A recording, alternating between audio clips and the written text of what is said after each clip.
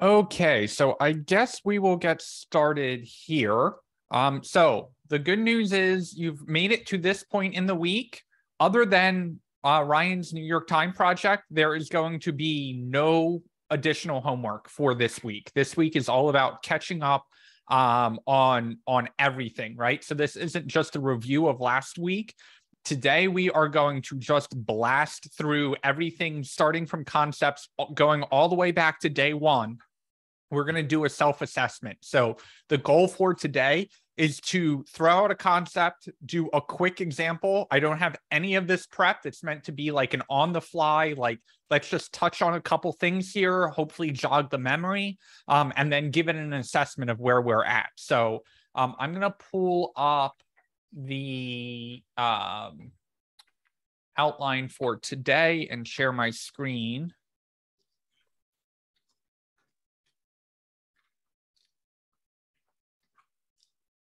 Make sure I posted this. Week 11. Oh, that's a typo. It's supposed to say week 11, day 2 outline. Okay.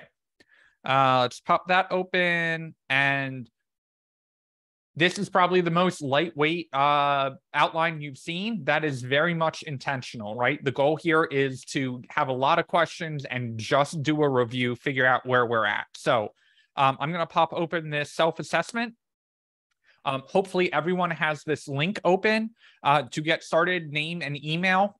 We're collecting email largely so that you can get a copy of this assessment after you complete it, right? So hopefully that this is a good review for you, because the goal is that after this, I can get all of this in and say, okay, only one student is really struggling with this concept. Let me send them a couple additional resources. Or, oh man, everyone is struggling with this. Let's spend some more time tomorrow going through that, doing a deeper dive, going through the exercises, recovering, reteaching, or whatever it may be. So I'm going to go through step by step here and just start doing examples of these concepts.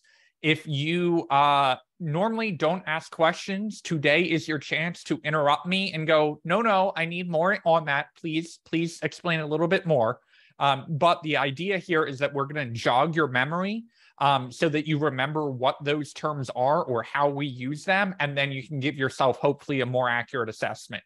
So these assessments are not going to impact your standing in the class. This is meant to be honest. This is not, do not panic. If you feel like you're answering every one of these is like, I don't really know this, that is okay. Hopefully we just have a chance to check in here. This is like the weekly feedback form on steroids, right? We are taking all of these concepts and just gauging where you're at in the class. So hopefully I've bought everyone enough time to fill out their email and their name. This is going to be a fill it out as you go kind of thing, but don't just blow through all of the questions. Wait until I've covered that concept, and then you'll be able to answer it and move on to the next section. Any questions before we dive in? I will drop the link in both Slack and in Zoom, so you guys have it. One is going there, and one is going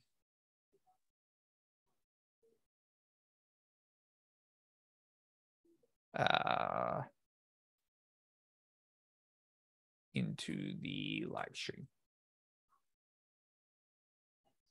Give me a quick thumbs up in Zoom if you've got the form open and you are in section 2, which is HTML.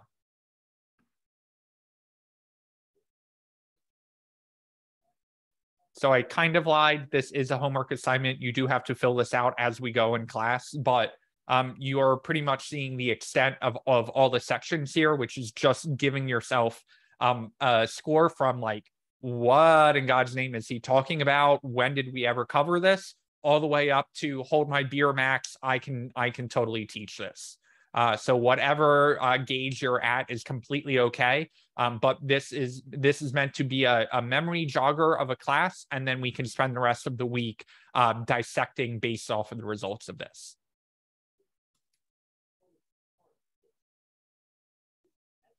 Okay. So let's dive in. First thing, HTML elements and attributes. So I'm going to pop open VS Code. You do not have to follow along with me on any of the code today. Nothing that we're coding out today is going to get turned in, but I will share these files with you at the end of class in case you want to go back and reference them. That's completely fine, but we're not building anything today. This is meant just to be kind of a reminder of the concepts and how we use them.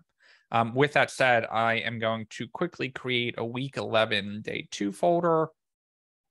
And I'm going to create my index.html. Okay, so HTML elements and attributes. An HTML element is basically any tag that we use. So, of course, the most common HTML element is going to be a div tag or div element. And in those elements, we can put content. Right, so I'm going to put my content in there. I'm going to hit go live. I'm going to pull this over so you can see it. Okay, so there are lots of HTML elements or tags. Div is the most common. We've also seen p tags. And we have seen span tags. So we can put a tag in there and move the word in. And now we also have attributes that can go on each one of those elements, right? So one attribute that we can put on it is the style attribute, and we can add something like font weight, bold. So basic HTML elements are going to be any tag that we use. And then any HTML attribute is going to be essentially the properties that we add on to that element. There are also some self-closing HTML elements like HR and BR if we wanted to like add a line break in. But that is pretty much the extent of them, right? So we've got our HR showing up, we've got our span tag showing up in line, and we also have our break element wrapping it down to the next section. Any questions on HTML or elements or attributes before we move on to the next one? Any questions about syntax or general concepts or when we would use this? Nope.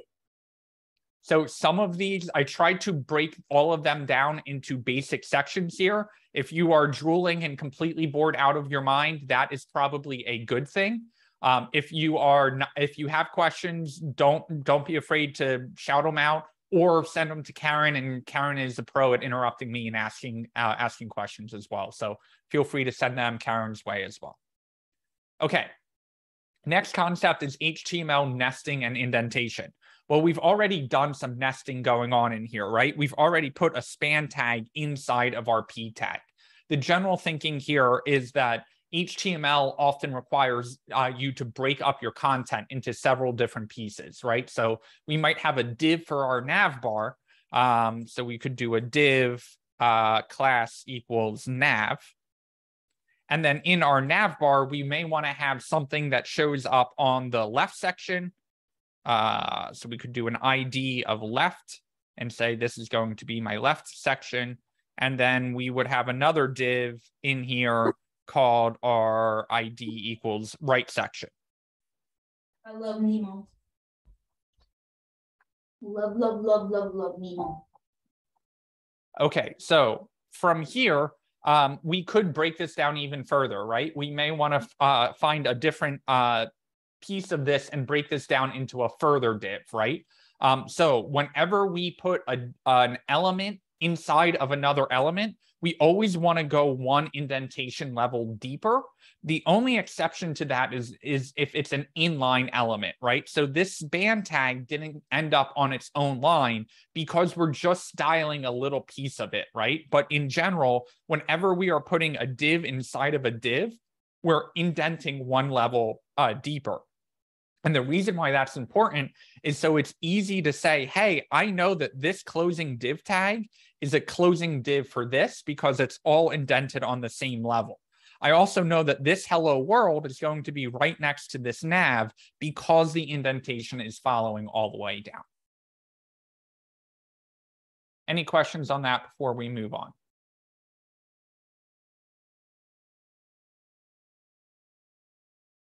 Okay.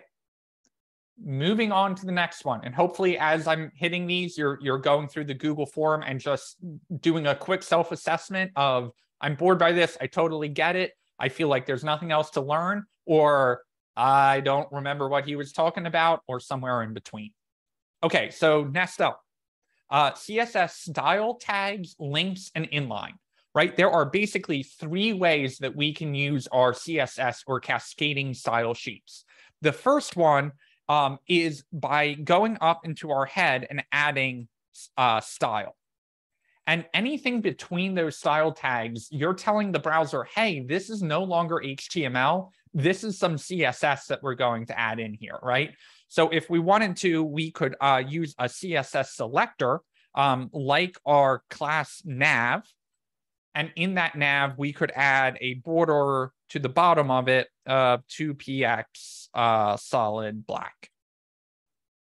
So when we come over here, we see that we've got our red border, or I'm sorry, our black border now showing up. That's the first place we can put our CSS.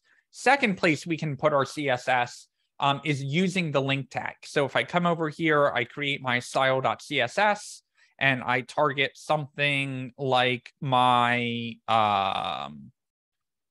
let's say I want to target my left nav. I can target my left nav and say, hey, anything on the left side is now going to be color red. So in order for my browser to know that this style sheet exists, in the head tag, I need to do my link. And our link has 2 attributes to it, right? It's got our rel. We've got to tell it, hey, when you go load this in, know that it's a style sheet. And then also our href, which is going to point it at the style.css. So if we save that, come over here, we now have our left section showing up in red. Third place we can put our CSS is inline. And we've already done this with this style font weight bold, but let's just do another example of it. We can make this color blue. And we're using, of course, all the same CSS syntax. We're just happening to use it either embedded in our style tag or in our link tag or in a style tag where we're embedding that CSS directly. So I save that, I come over here. Now we've got our right section showing up in blue, and we have covered the 3 ways we can use CSS.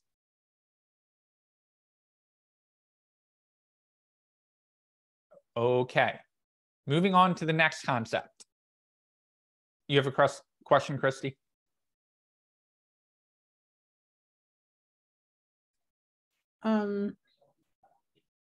Real quick, and the reason why I asked is because I was looking at this while you were talking, but so you see this third line meta. Can you go over that again? Meta name equals viewport content width device width. Yeah, absolutely. So I don't have this on the quiz, the self-assessment, but that's okay. So first things first, let's start all the way at the top. This doc type HTML is telling the browser, hey, this is the document type, because back in the day, there were multiple versions of HTML that browsers would support. One of them was XHTML, and there were a couple other ones. So the doc type HTML is telling the browser, hey, this is modern day, straight up HTML. You don't need to parse this any differently. The lang en tag is telling the browser, hey, this entire document is written out in English. So if you're supporting multiple languages through a standard called I18LN, that is how you could build a web page out and have multiple languages and basically tell Google Translate or whoever else is translating the website, hey, all of this content is in English. Then we go into the head tag. Head tag is all the information the browser needs that it doesn't really ever show to the end user, but it's telling the browser how to process all of your HTML. The first one is using meta charset UTF-8. That is basically the character encoding for basically saying what letters are you using on this page and how does the computer take those letters and convert it into binary. So UTF-8 is the most common modern standard. By setting the char set to UTF-8, you're basically telling your browser, hey, I can use emojis and I can use some international language characters and I can use basically the modern way of converting text into binary. Next up, you're getting your XUA compatible IE Edge. This line is less important now that Internet Explorer is finally dying out. But basically what you're doing is you're telling, hey, if this page does get loaded in Internet Explorer, try and parse it through using the Edge browser. The Edge browser was like the last iteration of Internet Explorer before they went fully over to Edge. But basically what you're doing here is you're saying, hey, browser, please try and parse this in the most modern way if you happen to be using Internet Explorer. So this is really just a legacy thing to try and tell the browser, hey, try and parse this using the most modern technology. Now we come down into the meta viewport content width equals device width initial scale equals 1.0. This is what is basically setting up your page to be mobile friendly. What you're doing is you're saying, hey, take the viewport, basically the width of the page, right? The section of the site that you can see is called the viewport. And you're saying the width is going to start out as the device width. In other words, take whatever the width is of the device and make our viewport that size. That's super important for mobile because on desktop, we just assume, hey, it's going to be, the viewport's going to be whatever the size of the window is. But basically, we're giving CSS a leg up here, and we're saying, give this the width of the viewport, the device width information. In other words, take however many pixels the device is, and set that to our default starting width. And then also set our initial scale to 1.0. What that's saying is make it so that we don't have to pinch in to zoom to see any of the content, or we don't have to pinch out to see any of that as well. So you could actually play with this and set this equal to like 5.0. And if you loaded this page on a mobile device, you would actually have to zoom out in order to see the entire page. So what this is, the overall summary of this meta viewport is basically saying, hey, set us up for mobile responsiveness. Set us up so that this page loads correctly on a mobile browser. The title tag is just setting whatever our tab is up at the top. So mine says document right now. And if I just call this code example, that's going to change in the browser. Every browser will show up the title a little differently. And then, of course, we can add additional things into our head, like style tags or links to other style sheets. And then the body is, of course, anything that's going to show up to the end user. Any questions on that?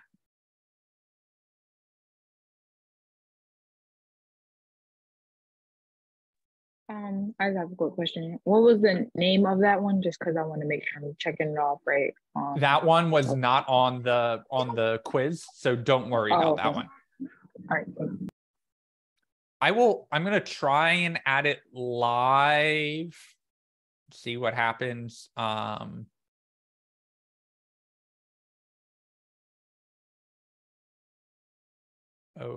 maybe I'm not.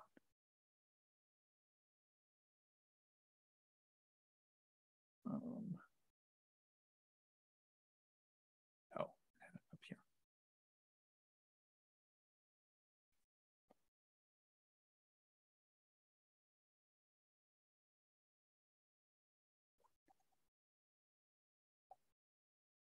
Okay, I added one called HTML page structure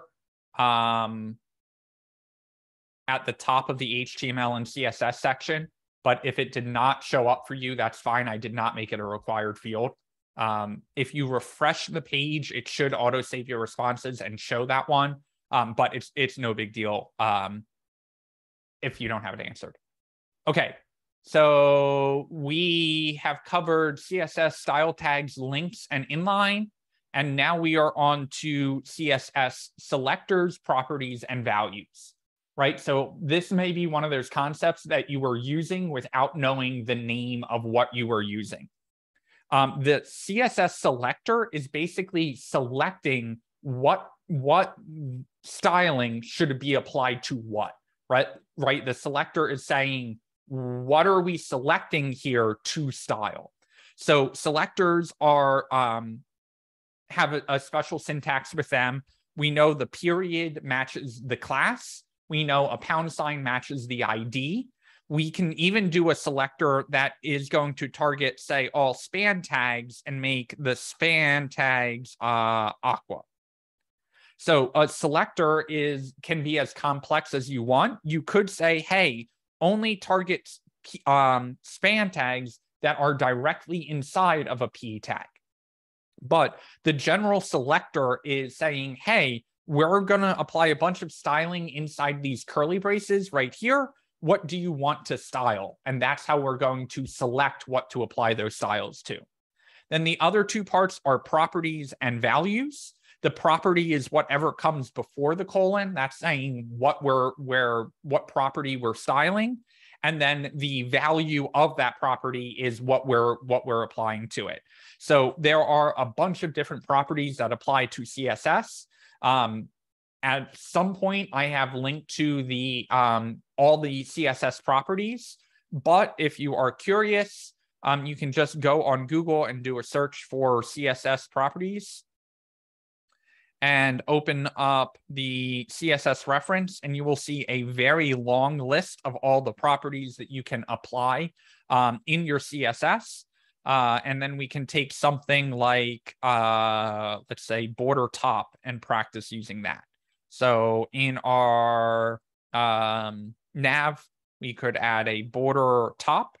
This is our selector. This border top is our property. And then the value of it is going to be whatever comes after the colon. So 2px, let's say dashed and blue.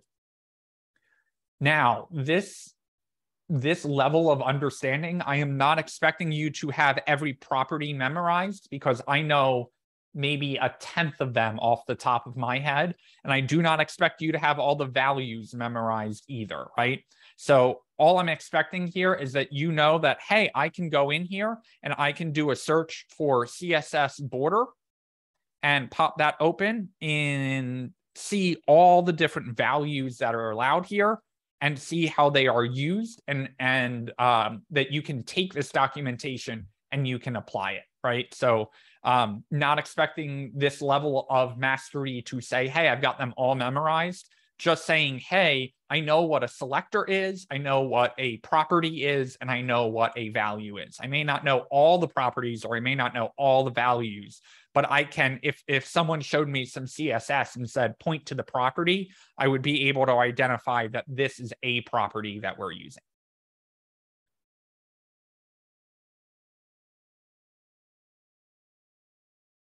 Any questions on that?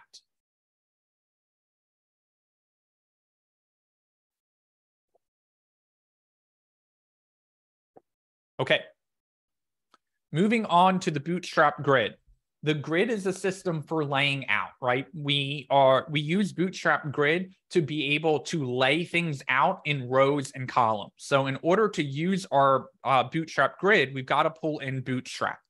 Now, first things first, Bootstrap is a CSS framework, right? At the end of the day, all CSS is a very large CSS file that Bootstrap provides to us that allows us to use classes that they have provided. So if we go in to Bootstrap, we can grab our CSS style sheet link and go back to our code. And in our code, we can paste that in. And now we've got access to any class Bootstrap has defined for us. So what we can do is, if we want two things side by side, we can use a div class here. And before we can use any columns always have to go in rows. And from that row, we could say div class equals col and move our div into that column.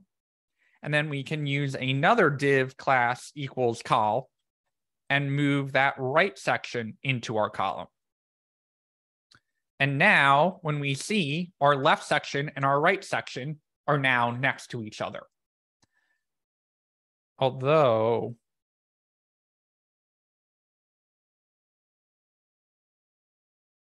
that didn't do what I thought it was going to do.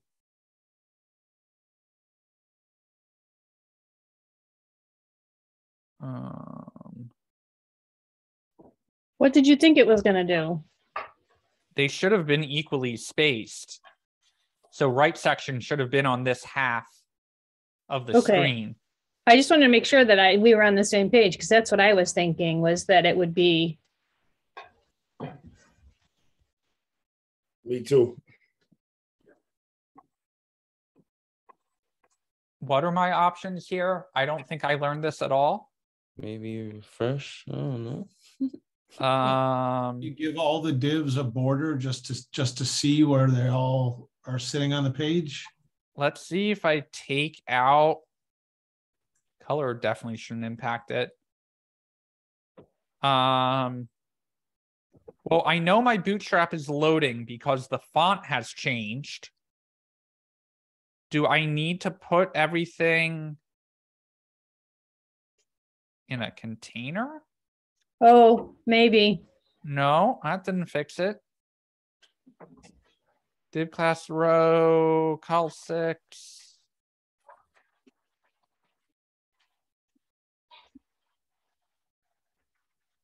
Very confused. I really hope they did not change something major in Bootstrap. Would the nav have anything to do with it at all? Maybe they have something on the nav. I don't see why it would, because if that's your nav bar. Yeah, good call. Really? His nav might be something specific. Might have been styled like a certain width or something. That is exactly what it is. So Bootstrap has a nav bar, and that nav bar you can see is using the class of nav. So we accidentally had stepped on something in Bootstrap by applying one of their classes that we didn't mean to. Very good catch, Larry. Okay. Rewinding it back to the grid. Told you all of this was live.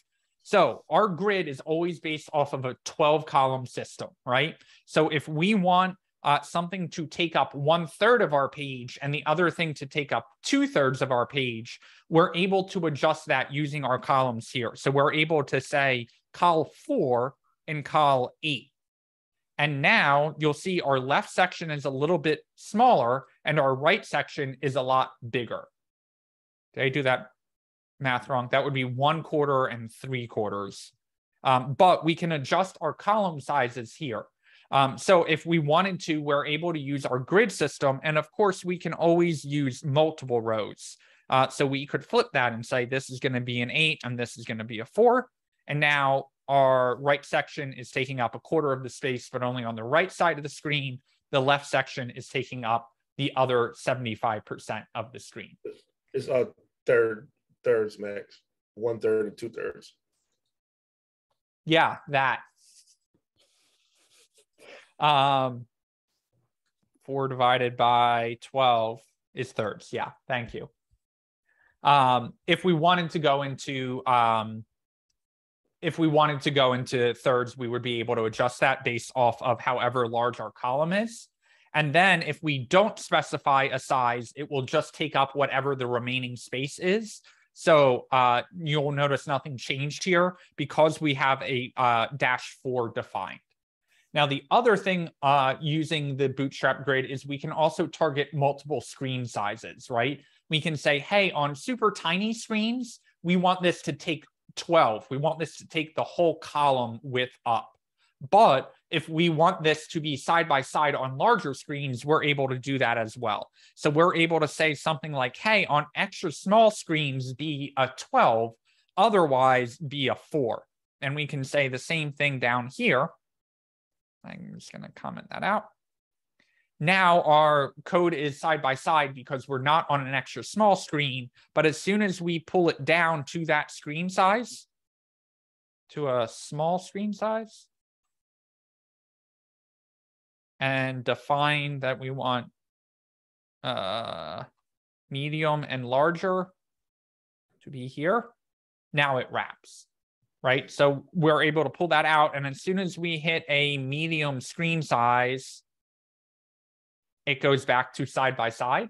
But as soon as we are below that screen size, you notice these two sections end up taking up the full space.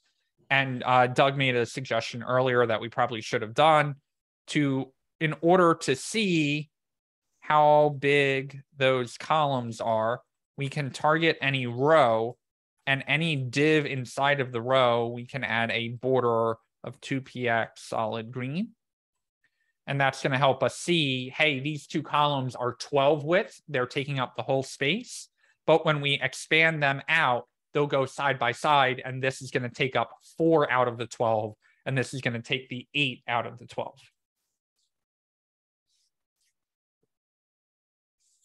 Any other questions there?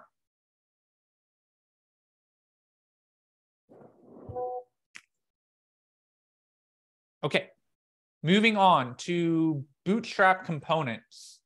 Bootstrap components are basically saying, hey, the grid is a great utility. It's great for laying things out, but Bootstrap has more built for us that we can kind of use as a template. So for example, we can go into the buttons, and Bootstrap has these nicely styled buttons for us that have nice little rollover effects. And the way we can use them is the same way we use the grid system, right? We just need to make sure that whatever class we are using matches in our HTML. So if I like this warning button, I'm able to take this button and copy that whole bit of code, come back in here, and let's say I want to add it in my left section, and now I can say my button text in here, and now I get a nicely styled button. Now, if I come in here and remove that class, I'm able to see whatever the default styling is of the button, right? So that is that class that Bootstrap has defined for us right here is how we are hooking our custom HTML, whatever we're building, into the Bootstrap CSS framework so we can use any of that styling. And of course, there is more than just buttons. We could go through and get something more like a, let's grab the card. And this card has some nice rounded borders. It's got a title, it's got buttons. I'm able to just copy this whole thing and paste it into my own code. And just like that, other than the broken image, I'll get the nicely styled card with the rounded borders, a button already defined, some spacing already defined between my card title, and stuff like that. So I would highly encourage you to use Bootstrap for your capstone, although it is not a requirement.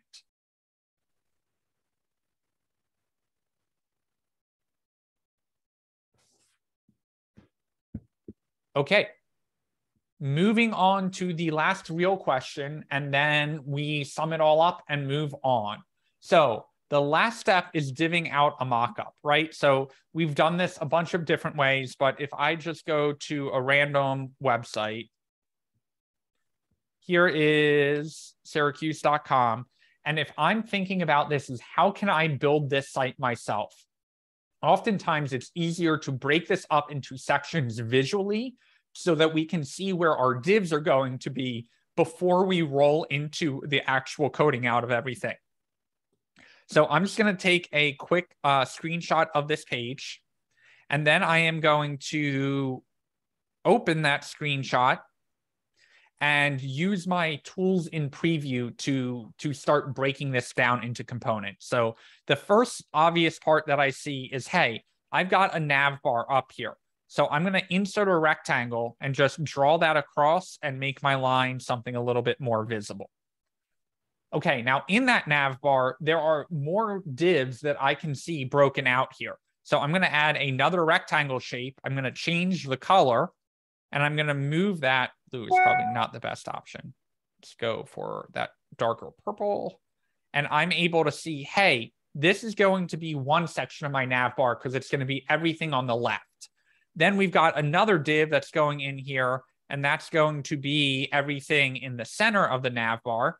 And then finally, we've got one more section over here on the right. And we know, hey, subscribe is going to be another button, right? And sign in is going to be another button. But what we're trying to do here is break our site down into each individual div. So we can come down here and say, hey, there's a secondary nav bar. That's going to get its own div. Okay, now we keep going. Now this next section of the site is one giant container. But in that giant container, we're able to break down and say, hey, we've got one column going on here. We've got another column going on in here. And we've got one final column going on over here. Now, of course, we would need to go in and further break those down, right? And say, okay, well, this latest section, this top part is going to have its own div because it's got its own styling. And then we're going to go further down and say, hey, each one of these is going to have their own div. But we need to go even further because we've got some things on the left and some things on the right as well. So we're going to do one final breakdown of this, and we're going to say, hey, we're going to have two separate areas for those elements in there. So starting to go through a page whenever you're provided a mock-up or a wireframe and being able to identify, hey, I need to break this down into separate sections. Now, I'm going to get lost in my divs unless I have planned out what elements are going in what elements. So the goal of this exercise is to be able to identify a section of the page and say, hey, this headline is going to be its own section, its own div or its own H1 or whatever it is inside of this parent, which is going to be a row, inside of this parent, which is going to be a big column, which is in itself in another row because we've got 3 different columns showing up there, and that we always have a row between our columns when we use them. So that is divvying out a mockup, kind of identifying where we need separate divs or where we need the column system and being able to break it down into component parts in order to plan and outline our section before we dive into the code.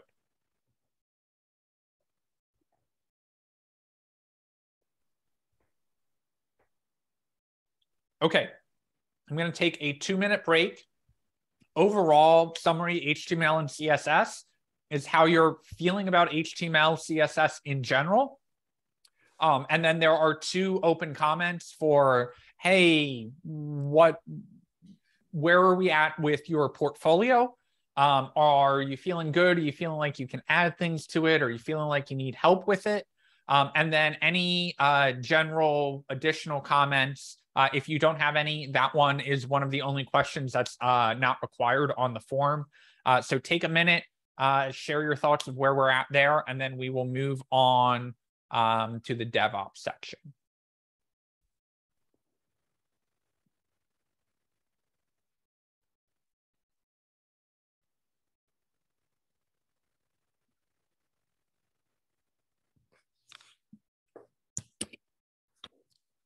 Generally feel pretty confident about HTML and CSS. The more we do it, it feels better and better. I've even watched videos where I saw this nav bar where it was animated and going around, and I was trying to work on it because it's like I thought it was cool. So yes, generally HTML and CSS is a strong suit. Awesome. And I think that it's very easy to go, I don't know. I feel like at the end of week 4, I didn't really get HTML. And now going back through it, when you've got the list and you see me go through all of it, you're like, yeah, I'm bored out of my mind right now because I know all of this stuff, right? And that's okay. It's very easy to feel like it's an endless thing that you need to learn. But that was the point of of me putting together this self-assessment, is saying, here are the HTML concepts or the CSS concepts you need to know. If you feel like you've been introduced to them and you can use them fairly well, that's the goal we're shooting for, right? Mastery is great, but we're not, our goal for your threshold of understanding is not mastery on any of these concepts, because it's a boot camp, right? The goal here is that you're getting it, you're feeling familiar with it, you feel like if you couldn't get it, you could probably go out and know what to Google or read the documentation and have it click there. And if you are at that level, that is this is pretty familiar, I mostly get it, and we're doing well. Okay, we are moving on to DevOps. Unless anyone needs another minute to get their thoughts down on section 2, which is all about HTML and CSS. Is there any concepts that I did not cover that you would like me to do a quick example on for HTML, CSS? Max? Yep. My only thing is, I'm so sorry. I came in a little late. So I came in right when you were saying these are 3 different ways that you can do CSS. Yep. I understand having your CSS page. I understand the .nav and things right inside of the HTML page. What was the other one that I missed? Yep. Let me close and save. Number 1 is using the style tag directly in your index.html. Number 2 is linking out to your style sheet and then doing the styling in its own separate file. And the third one is inline styling, which is adding the style attribute to any HTML element and then applying your CSS directly inline. Oh, okay, thank you.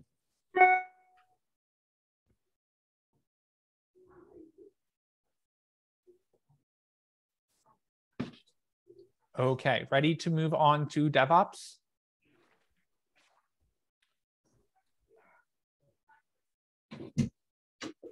So I'm realizing I may be bad and may be an unprepared teacher because I don't know if I don't have GitHub Desktop. So we are going to very quickly download GitHub Desktop.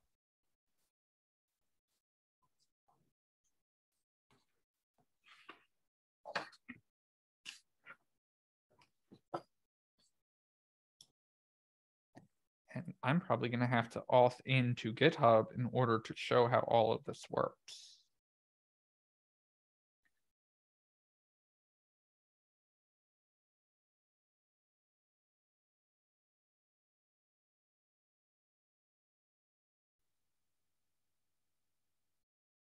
Okay. GitHub Desktop.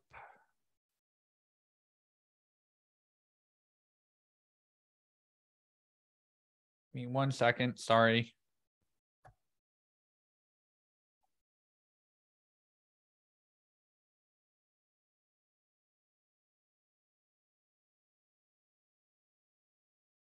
Okay.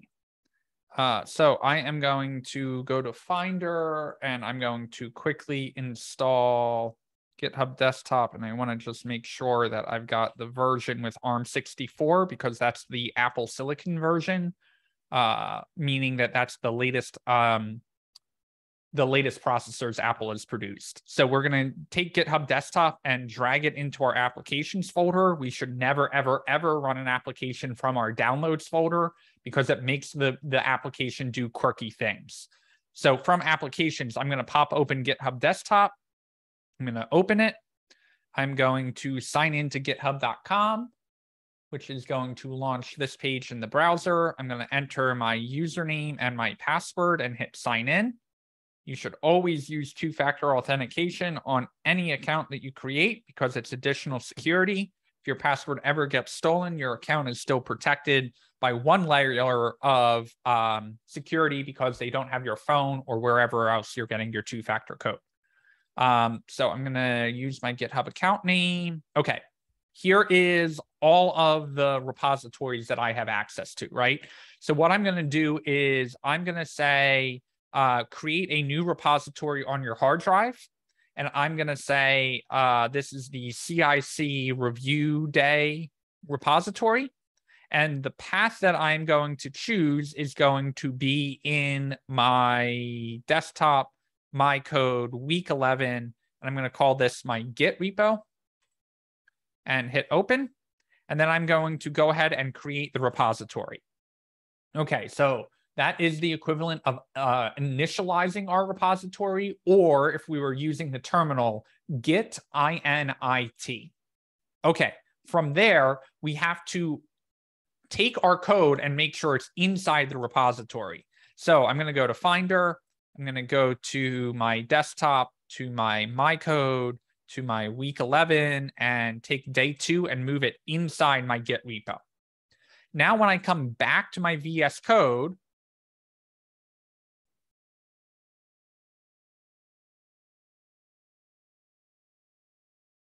excuse me, there are local changes.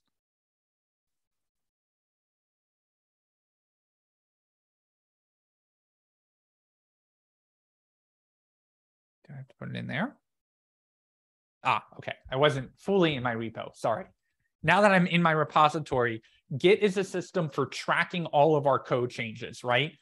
This is the way that when code breaks, we're able to go through commit by commit, find what broke it, and be able to fix it down the road, in addition to allowing for team collaboration. So there are 3 steps to getting our code up to the server, right? First, we need to stage them. And staging them is saying, hey, these are the 2 files that I want to commit. I'm committing the code that I changed into the repository. So to stage them, all we do is we check them off. Checking off your staged files is telling it what files you would like to actually commit in. Then we go through and we add in our commit message or our summary message. So for this one, I'm going to say initial file creation. That is our commit message. And then we need to commit.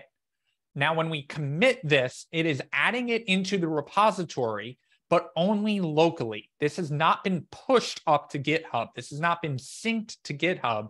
We're doing all of these changes locally. So what we do is we hit commit to main, and now that is in our repository. And we know that because if we go to history, we can see the initial file creation here and the changes in that commit.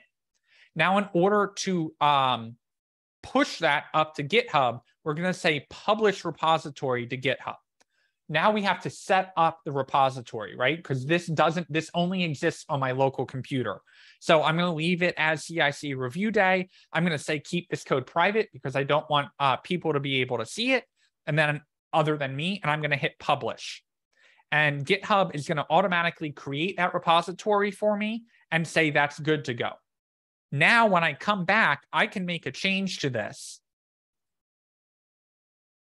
Go back to my GitHub desktop, and now, oh, I'm not in the right one. Hold on. To make sure the folder that I have open is the one inside the repository because I moved some stuff around. Okay, so I'm going to say left section and then another change. Now in my GitHub desktop, I'm going to see this day2 index.html. This is what's called a diff, right? It's showing me what is different between my original file and what I've added in. Obviously, anything in red is what I took out, and anything in green is what I've added in.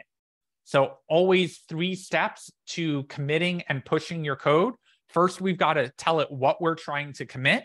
By default, we've got this day2 index.html. Because it is checked, that is the equivalent of staging the file or adding the file to what we want to commit. Now we come down and we've got to give it a commit message. We're going to say added more text. Now, when we commit it, again, this is only going to commit locally. This is tracking our changes. So now we have committed that in. Now, finally, we have to push that up to the server. So I'm going to intentionally forget to push here for a minute. and I'm going to go to github.com. No, I'm not. github.com. Okay, in my GitHub, I can see if I do a search for what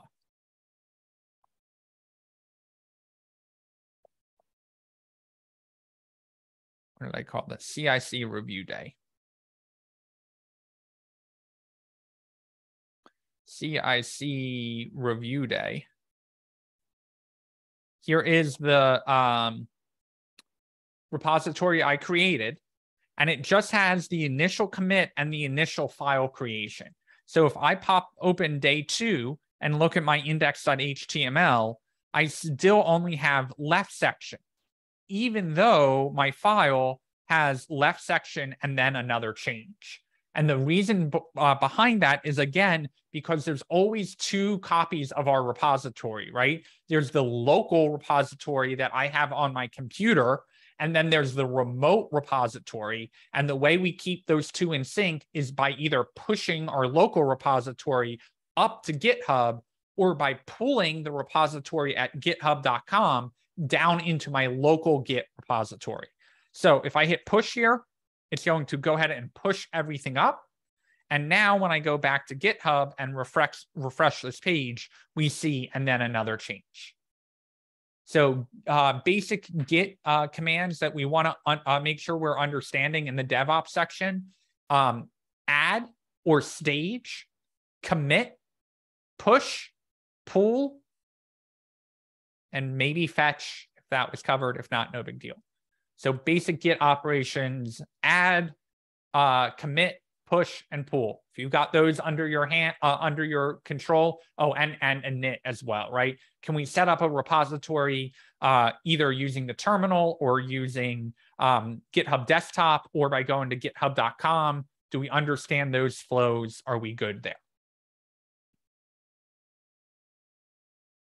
Any questions on that?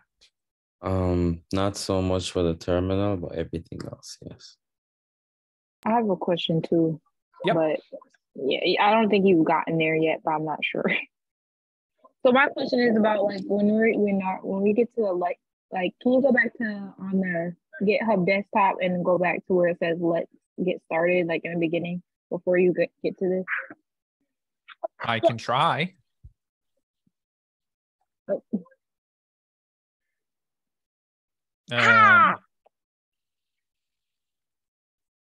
I don't know if I can get back to the getting started. Well, mine says it says let's get started, but I have all my repositories, but I wasn't sure what to do next. So would I clone it next? What would I do? So it depends. You have to ask yourself what you're trying to do, not looking at all the options that it's giving you. So if you are trying to open an existing repository that you have up at GitHub at github.com and you want it on your local computer, you're going to clone the repository onto your local computer so you can work with it. However, if you're trying to set up a new repository, basically a new section of your code or a new project, you would want to create a new repository. Okay. Sorry, I don't know how to get back to the getting started. Oh, maybe go to summary? Nope. I don't know how to get back to that screen, but yeah, that screen is basically saying, hey, what do you want to do, right? Do you want to open an existing repository? Do you have something on your computer already and you want to commit and make changes to that? Or, hey, do you want to start a new repository? Or, hey, do you want to clone an existing repository that's up at GitHub and pull it down onto my computer? Yeah, that's what I was trying to do, because I think I made it on GitHub, so that's why it's like a little bit confusing to use GitHub Desktop. But I'm sure I can do it. So if you already have it up at GitHub, what you would want to do is clone that existing repository into a folder on your computer. Then you would want to move any of your code that's somewhere on your computer into that folder that has the repository set up in it. and then you would be able to stage, commit, and push those changes up to GitHub. Right. So I was trying to clone it, and it says like this folder contains files. Git can only clone to empty folders. So you have So I to wasn't make sure. a new Oh. folder that is Okay. empty in order to clone into that. Even though I already have a folder for that specific Yeah. one? All right, no problem.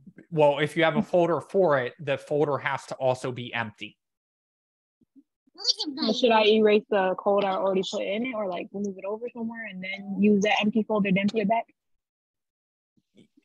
You have to make an empty folder, clone into that, then move your code from wherever it currently is on your computer into that blank folder that you had just cloned, and then you would be able to make your changes.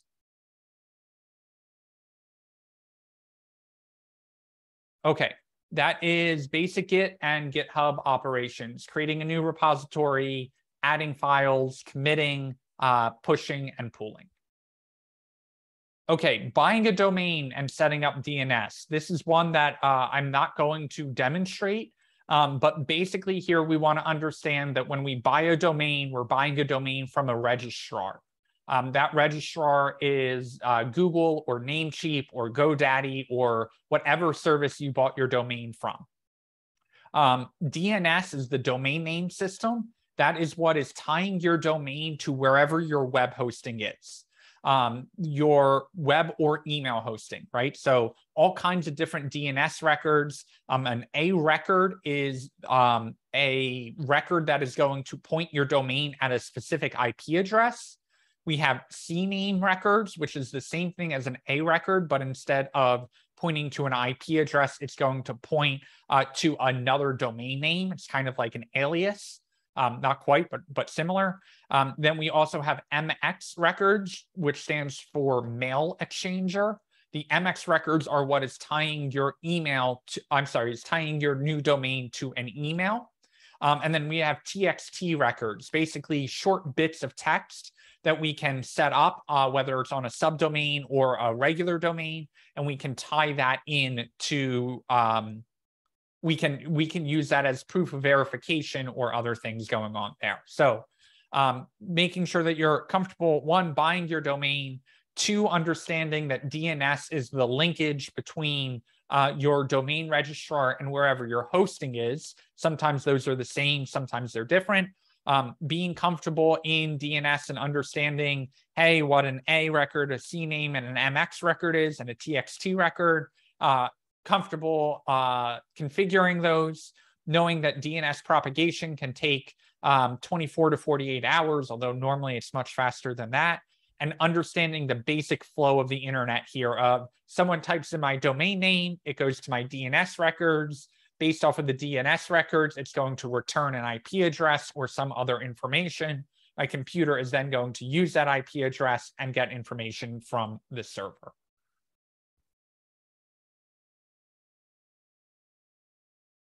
Good on all of that. Any questions there? Any terms that I used that Nathan most certainly did not?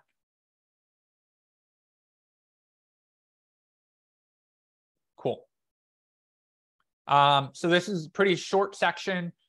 Give me an overall gauge of where you're at in basic DevOps, deploying your site, making sure that you're comfortable with DNS, making sure that you have a basic Git flow and understanding, making sure that you understand what DevOps is and understanding that operations behind a developer and setting up the servers and making things deployable and working in the terminal and managing Git repositories and all of that stuff, that all falls under DevOps. So I'm going to give everyone a moment to fill that out, and then we're going to head into everyone's second favorite section, JavaScript. Blah. Oh, don't worry. We're getting to APIs next.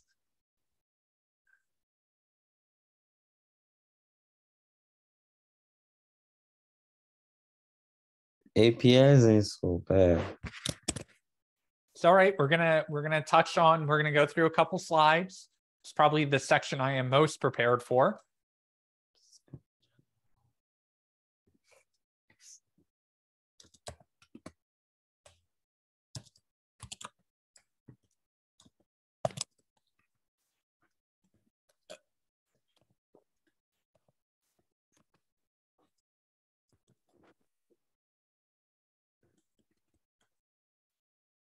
Okay, good to move on. Everyone, I hope, is writing me super detailed notes. Gonna read them like love letters tonight and cry myself to sleep of how much else we have to cover tonight. Or this week, but that's okay. This is not going to be like your homework assignment. This is going to be, you're going to have feedback on this before tomorrow's class, or it's going to be built into tomorrow's class. Okay, moving on to JavaScript. Whenever we are working with our JavaScript, I'm going to just call it script.js. We can do a lot of different things in our JavaScript, right? We can say const num1 equals 2 and const num2 equals 3. And we can say, hey, take num1 and add it to num2. Now, this is perfectly fine JavaScript. And we know this is perfectly fine JavaScript because if I pop this open, I can go to Node and say, hey, go run my script.js. And it goes, great, no problem, did it. But we have no way of knowing it did it or what it did because we didn't output our number anywhere. We told it to add these two numbers together and it did it, but there was no output. There was no saying, hey, please show those two numbers added together.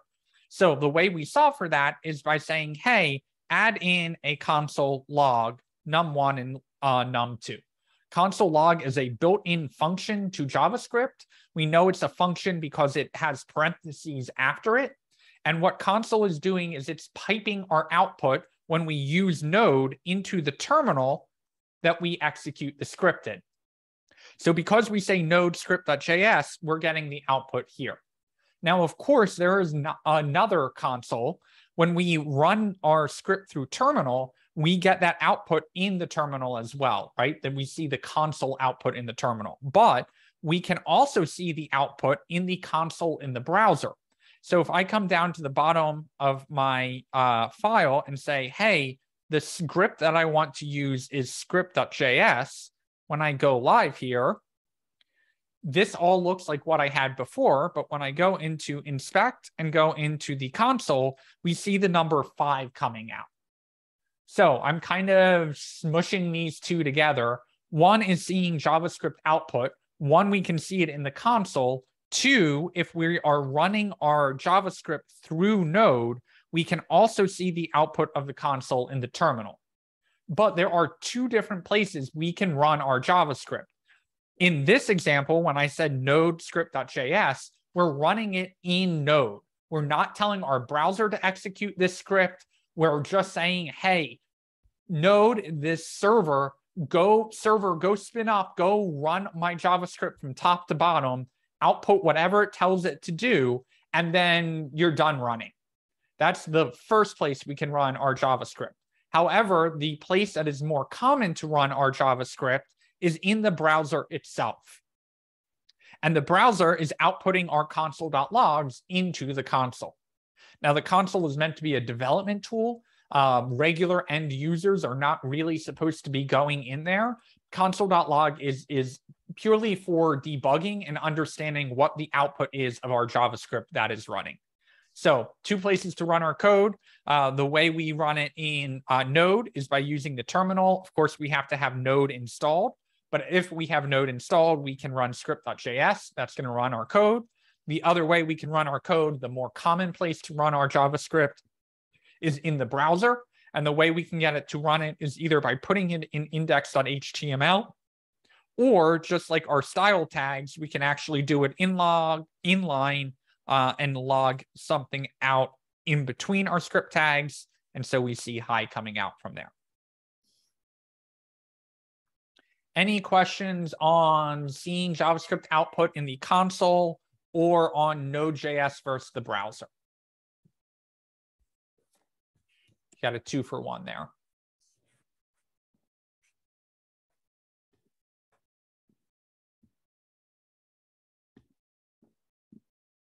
Have we had any light bulb moments throughout this whole thing?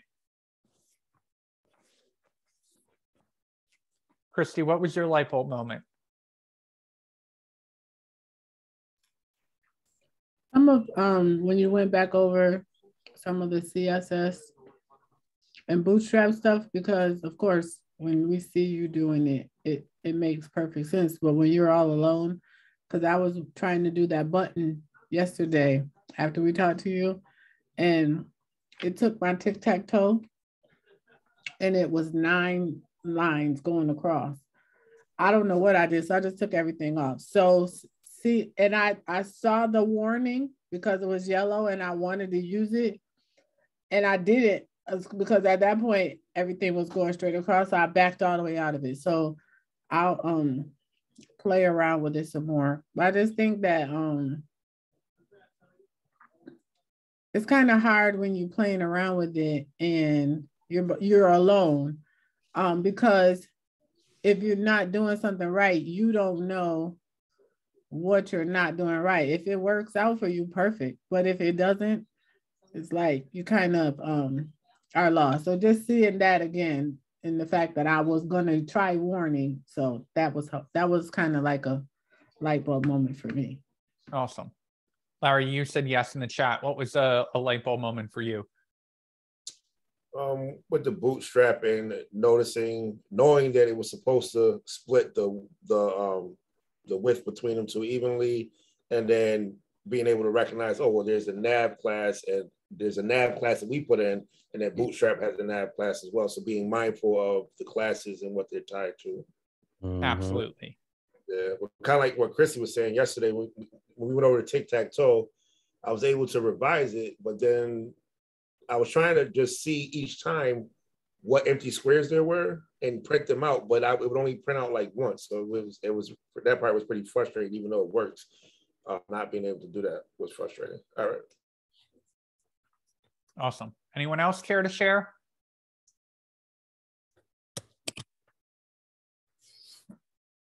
Okie doke. We're going to keep going. So most common data types in JavaScript.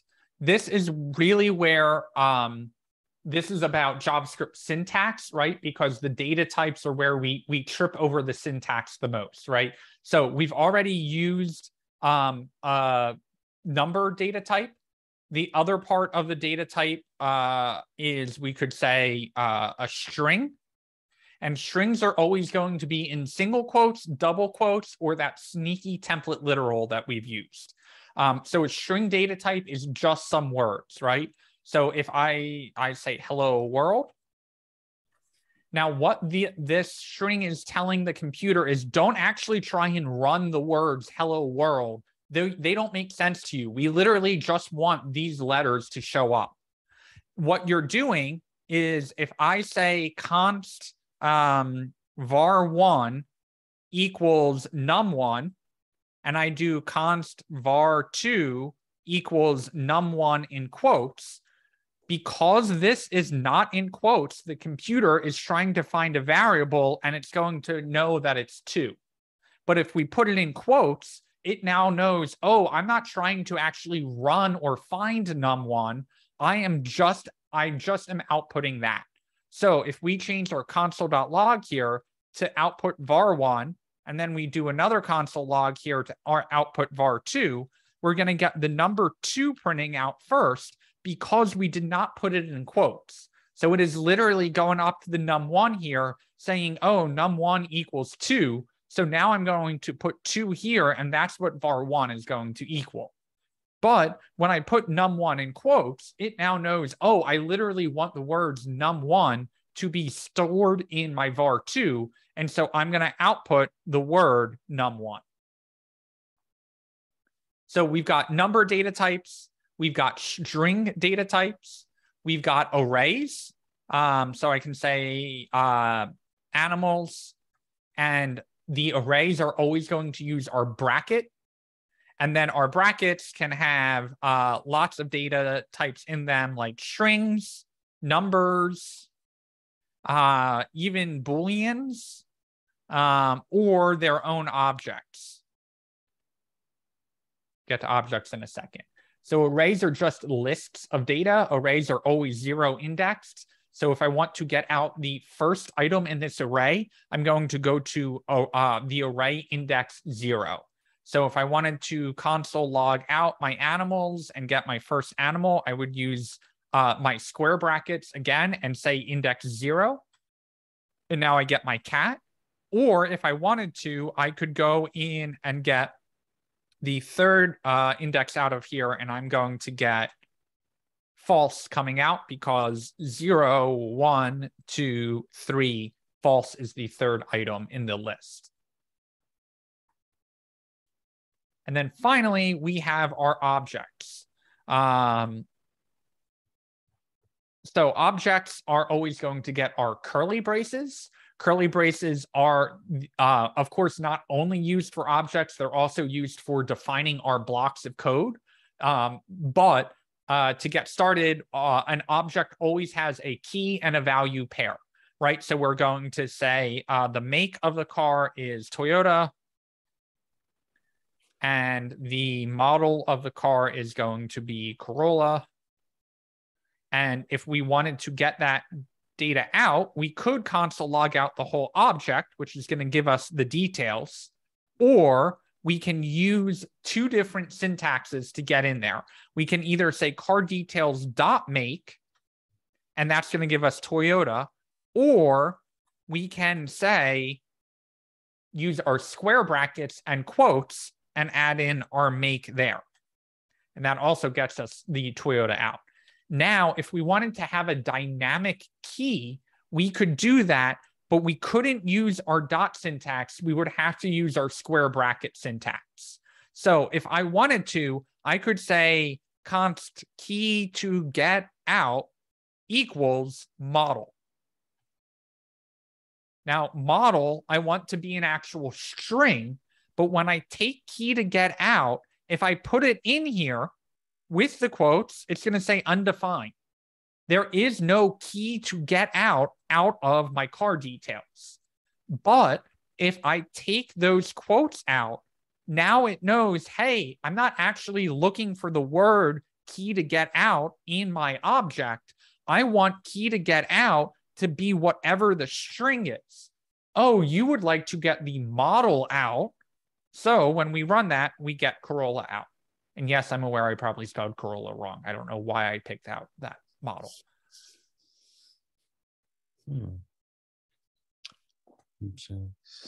So data types. We've got strings. We've got numbers. We've got null, which is basically saying there is nothing set to it, or undefined. Objects, which are always going to be our key value pairs, and arrays, which are always going to be lists. Object keys always have to be a string. There is nothing else. We can't use a number here. We can't use a Boolean here. It has to be a string. However, object values and array values can be any data type. They can be numbers, they can be strings, they can be objects. And oftentimes we will have objects in objects, or we will have objects in arrays. So you can nest any level deep, but again, it's all about pulling apart those layers of the onion and getting another layer further down in our data.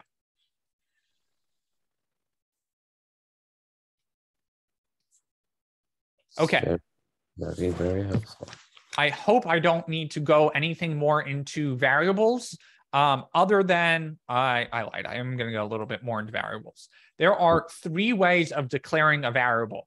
We have seen const up here. Const stands for constant. That means that value is not going to change. So if I take num1 and I set it equal to a new number, and then console log out my num1 and run my code, I'm going to get an error that says assignment to a constant variable.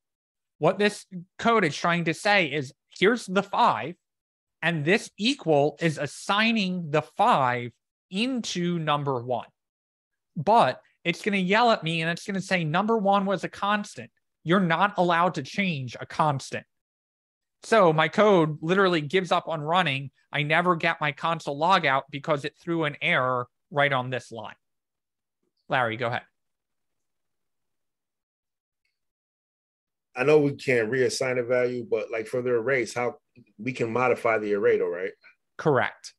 Because you're using methods on the array, if you tried to change the array entirely, it would not let you do that. So if I have my const animals, if I want to say, hey, my animals are now going to be just dog, and I console log that out, it's going to yell at me and it's going to say assignment to a constant variable on my dog line. However, if I need to modify something inside of that array, like I want to animals.pop, because we're modifying the data inside the array and not overriding the whole array, it will let me do that even though it is a constant. So now you'll see my key value is missing from this because the pop is modifying the data inside of the array as opposed to overwriting the whole array with a different array. Thank you. Okay. I'm going to get to arrays in a second. I still have one more thing with variables, though, if you're not. Yep, go for it. So, I know you're going to like the let and stuff. Yep. All right, I'll wait. Okay. So, 3 different ways we can declare a variable. One is our constant. With our example here, if we want to change num1 to a new number and then console log it out, we can't do that because it is a const. So the newer way of declaring variables is either const or let. And what let is going to do is it's going to say, hey, that value may change. It's not a constant value. It may change over time. So now that when we come down here, we can change our num1, run the code, and see our 5 coming out. Now, the old school way of declaring a variable was using var. And so what var is it's pretty much the equivalent of let, but it's an older syntax. It's the way that JavaScript did it for the first, I don't know, 2 decades JavaScript was around. So if you are reading some old code, you may see var in it. However, use of var is highly discouraged in favor of let and const. Okay. Okay. Okay, now I'm ready for your question, Larry.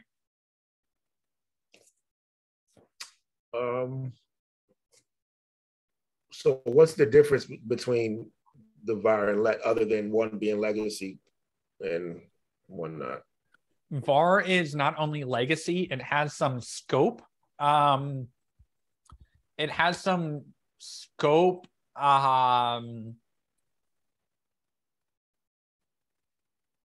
Some complexity in scope. So basically, when we have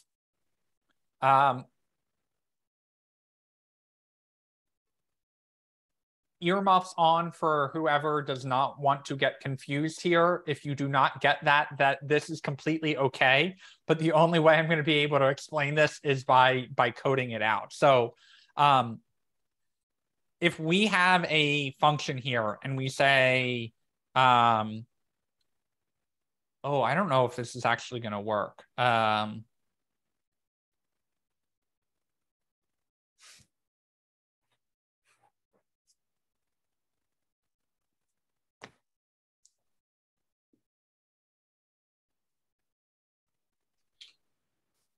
I think I know a little bit. I just didn't like fully understand it because I did read some of it in Eloquent JavaScript. So I know that there's an issue with the scope, but I didn't like fully understand it. So we can skip it in interest of time if need be.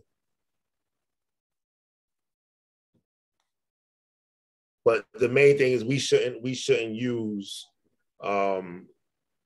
it. Correct. Yeah, okay. You should always be using let. Do a for loop. I think the one they did was a for loop, and that kind of showed it. But now we can skip it. We just use let and const. All right. This is the Stack Overflow answer. So basically, define foo, define bar, and when we have foo and bar, of course, foo and bar is going to come out. Now, when we do moo and baz, we have access to it because it's in that scope. It's in that block of code. But then when we come out and we do moo, we still have access to moo because it isn't actually scoped in this block of code. But when we do let, it is scoped into that code. So this BAS is no longer accessible because it's scoped into these brackets. So var overflows into the scope that surrounds it? Correct. var Okay. is always going to use it's going to go up to whatever the function level is, but let is only ever going to be scoped into whatever block of code it's in. Oh, okay. Thank you. With that said, I learned today that you can have a block of code that is not defined. Like this, I've never, ever seen JavaScript code that's just curly braces without something before the curly brace. So that to me, like, feels dirty. Yeah, I was going to ask about that. And that all that does is serve to put those variables in a different scope? Correct. But not in a different function scope, in a different block scope. Which, again, today I learned that function scope and block scope are two different things. I will share this in live stream in case you guys are interested in difference of let and var. But the TLDR, the summary on all of this is you should never be using var, always be using let and const, because those are the newer versions of the way to declare a variable. Okay. And if you would like your brain to hurt, I shared the Stack Overflow question, which has 7,000 upvotes, now has 7,650. Oh no, I'm not signed into Stack Overflow. Never mind, I can't upvote it. If you're interested in how JavaScript works under the hood, that would be a good the Stack Overflow answer would be a good one to read. Okay.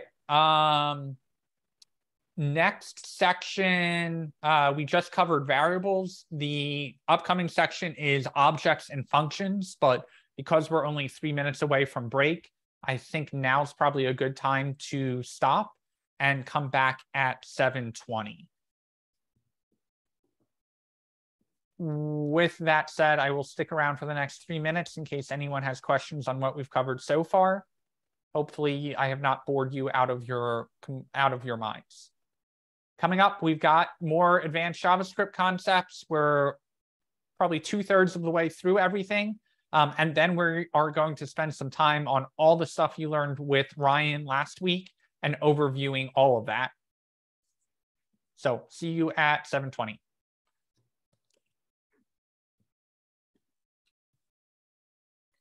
So now that I'm in that far, I've basically got my dog and my cat. I've got access to the array, and we can see that array here.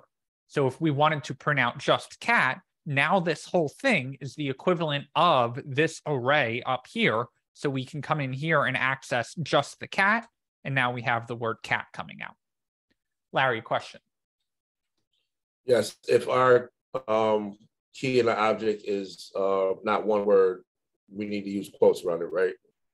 I'm sorry, ask that again. If the key for one of our things in our object is not one word, we would have to use quotes around it, right?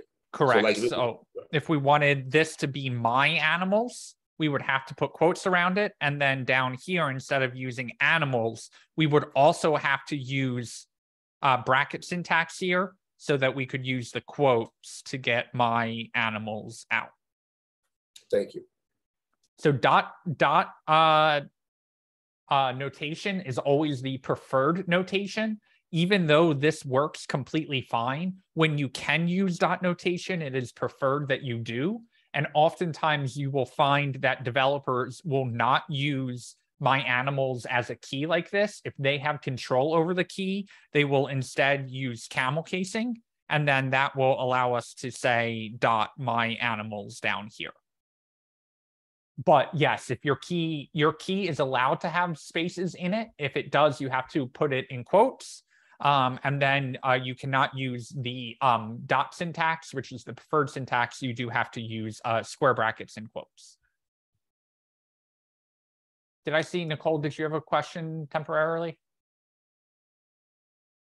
I was just I answered my own question, but I was trying to figure out why did it pick one and it was cat, but I realized the dog was 0 and then the cat was 0 was the first one. Yep. You got it. Yeah. So 1 here is not referring to the first item in the list. It's referring to the first index. The index of cat is 1. The index of dog is 0.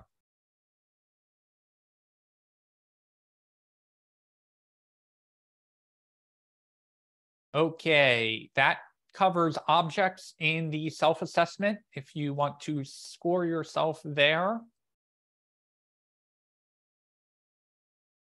We are moving on to functions. Now we've got functions broken up into 2 sections here. One is the general idea of functions, and the other one is parameters and arguments. So the point of function is being able to group your code so it is reusable down the road.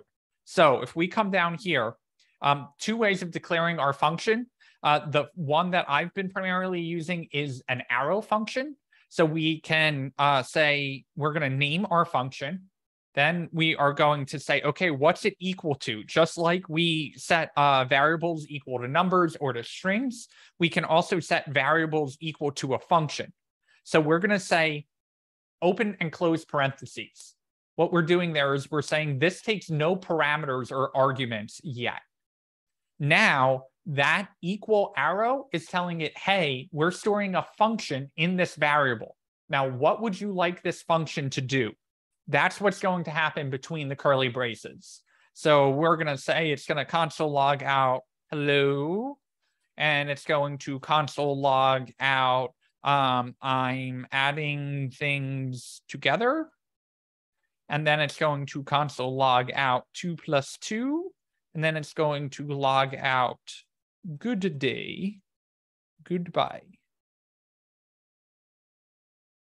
Now I come down here and I run my code again, and all I get out is cat. None of this code runs because we did not call or execute the function. So if in order to make this function actually run here, I need to tell my code, hey, go run my func. But by just telling it the variable name, that's like saying var2. It's like, well, what do you want me to do with var2? So the way we get my func to actually run is we put these empty parentheses after it.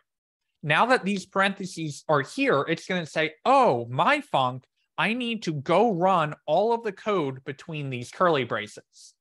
So now that I come down here and I run my node script.js, now I get, hello, I'm adding things together for good day, goodbye, right? It's running all of the code inside of this function. Now, this is the newer way of declaring a function. The other way of declaring a function, which you will probably see in Free Code Camp, is this way. And this is going to do all the same things between the curly braces. And if I call my func2, now you'll see that outputs all of the same stuff. This arrow syntax is the newer, more preferred way of doing it. However, there is going to be a whole heck of a lot of old JavaScript code that you see that will be doing it that way. And there's really nothing wrong with that. No, I think that's why I'm confused. Okay. Free Code Camp specifically. Yep, these are the exact, they're almost identical to each other. There are some benefits to arrow functions, but that goes back to the earmuffs comment we made before, because all of the scoping benefits of let and const are also built into arrow functions. Basically, arrow functions bind this into it, so the arrow function knows what context it's running in. Not a concept that you need to wrap your head around. The only concept you have to understand is this code and this code are doing almost the exact same thing. The only difference here is that we're taking the function and storing it into the variable as opposed to declaring that variable in global scope. If you don't understand that, that's fine. Just know that this is the preferred syntax. Any questions on functions before we move on to parameters and arguments? So the whole point of this function is that we can call this code multiple times, right? So if we want to, we can call myfunc, then we can have it do myfunc2, then we can have it do myfunc again. And what it's going to do is it's going to execute all this code, then it's going to execute all of this code, and then it's going to execute all of this code again without us having to keep on repeating that over and over again. So if I run my code, we're going to see that we get a lot of output here for this running multiple times. Okay, so now we can talk about parameters and arguments. So sometimes a function needs additional input in order to know how to run. So let's say we're going to rename myfunc to add two numbers together and print out additional text. Yes, I have named functions longer than that before, but we can take that, copy and paste it into where we called those functions. And what we need to do is we need to tell this function, hey, there's going to be some incoming parameters. We're going to give you these parameters of how this function is supposed to run. And that's going to take num1 and num2. And num1 and num2 are going to be added together. Now, when I run this, I'm going to get not a number. Well, because I told it, hey, these are incoming parameters. Here are some data that we're sending into the function. But we did not add the arguments when we called the function in order to be sent into the parameters up here. So what we need to do is we need to add arguments now to where we call or execute the function. So if we say 5 and 7, now it's going to know, hey, 5, that's going to be in our num1. And 7, because there's a comma separating it, is going to go into our num2. So now when we run this code, we get 12 coming out. And we could comment this back in and give it two different numbers, run the code, and get 7 coming out. Now let's say there's a bug in this function. Let's say that I call this function 15 different places all over my code, and I realized that it wasn't really supposed to be adding the two numbers together. It was supposed to be adding the two numbers together and subtracting 5 for some reason. Now we can modify that code in one place, and both places that we call that function are going to do the right thing and subtract 5. Even though we changed it in the one spot, because we're reusing this function over and over again, we're able to fix that bug in one place and have it reflect everywhere. So the whole point of a parameter is saying, hey, when we set up the function, the parameter is data that is going to be sent into this function that's going to give us the parameters of how this function is supposed to run. And the way that we provide those parameters into the function is by defining the arguments down here between the parentheses. Now we can use parameters just the same way in the more old school way of defining a function. Let's get crazy here and call this adder1 and adder2. We can really call it whatever we want. And then down here, we say adder1 and adder2. And now when we call our myfunc2, we are just going to give it two numbers. Let's give it num1 and num2. Save it, I run it, I get 5. Well, wait, where's 5 coming from? 5, myfunc2. Okay, we know things are going into adder1 and adder2, but where's num1 and num2? Oh, that's coming all the way up from up here. So now when this code runs, it goes, oh, I know what num1 is. Num1 is equal to 2. And I know what num2 is. That's equal to 3. So we're going to take those numbers and send it into adder1, which is now going to be 2, and adder2, which is now equal to the number 3. So when we add 2 and 3 together, we get 5. So arguments don't have to necessarily be just numbers or strings. They can also be variables that we're sending in.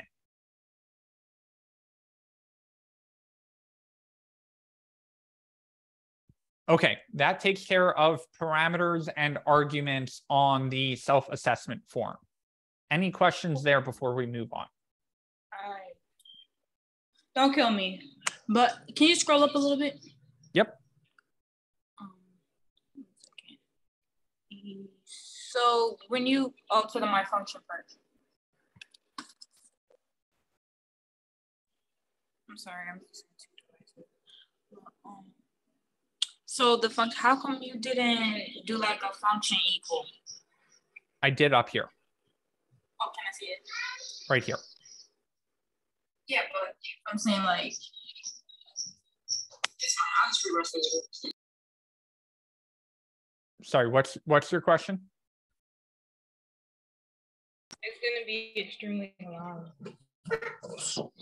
So what I'm trying to ask is,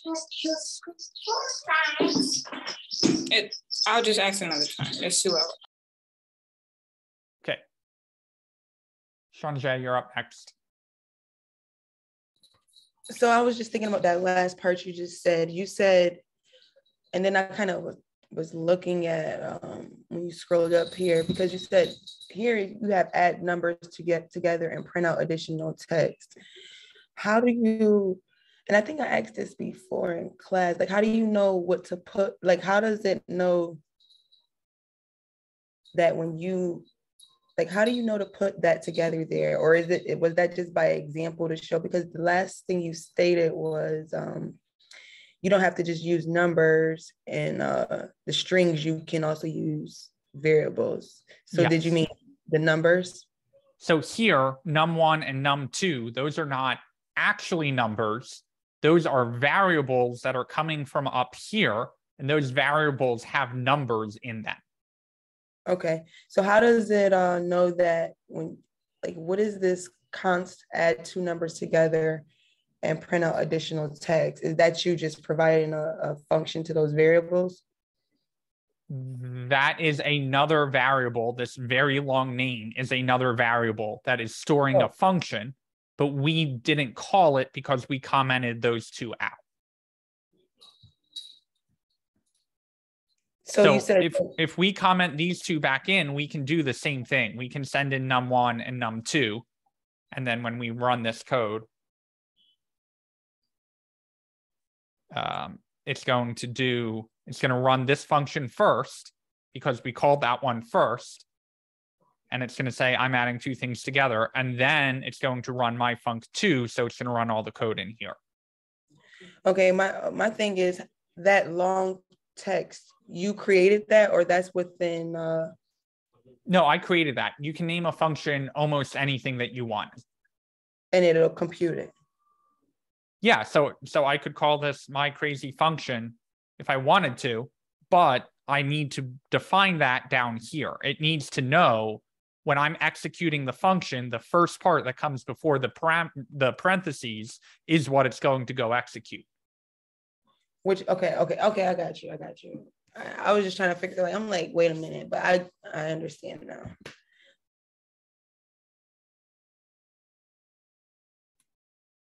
Christy, did you have a question? Yeah, so when in Free Code Camp, when we were doing things like this, they used var a lot. Yep. More so than const. So doing those exercises and then using var and then coming back over here and only using const and let kind of is confusing. I understand that we have to know var for previous things. So is there a resource? I know that we have the Eloquent book, but is there another resource where we can do some of this and practice this so that we can become more familiar with it without the var, because we really don't. So the only practice that you need there is anytime you see var, use let instead.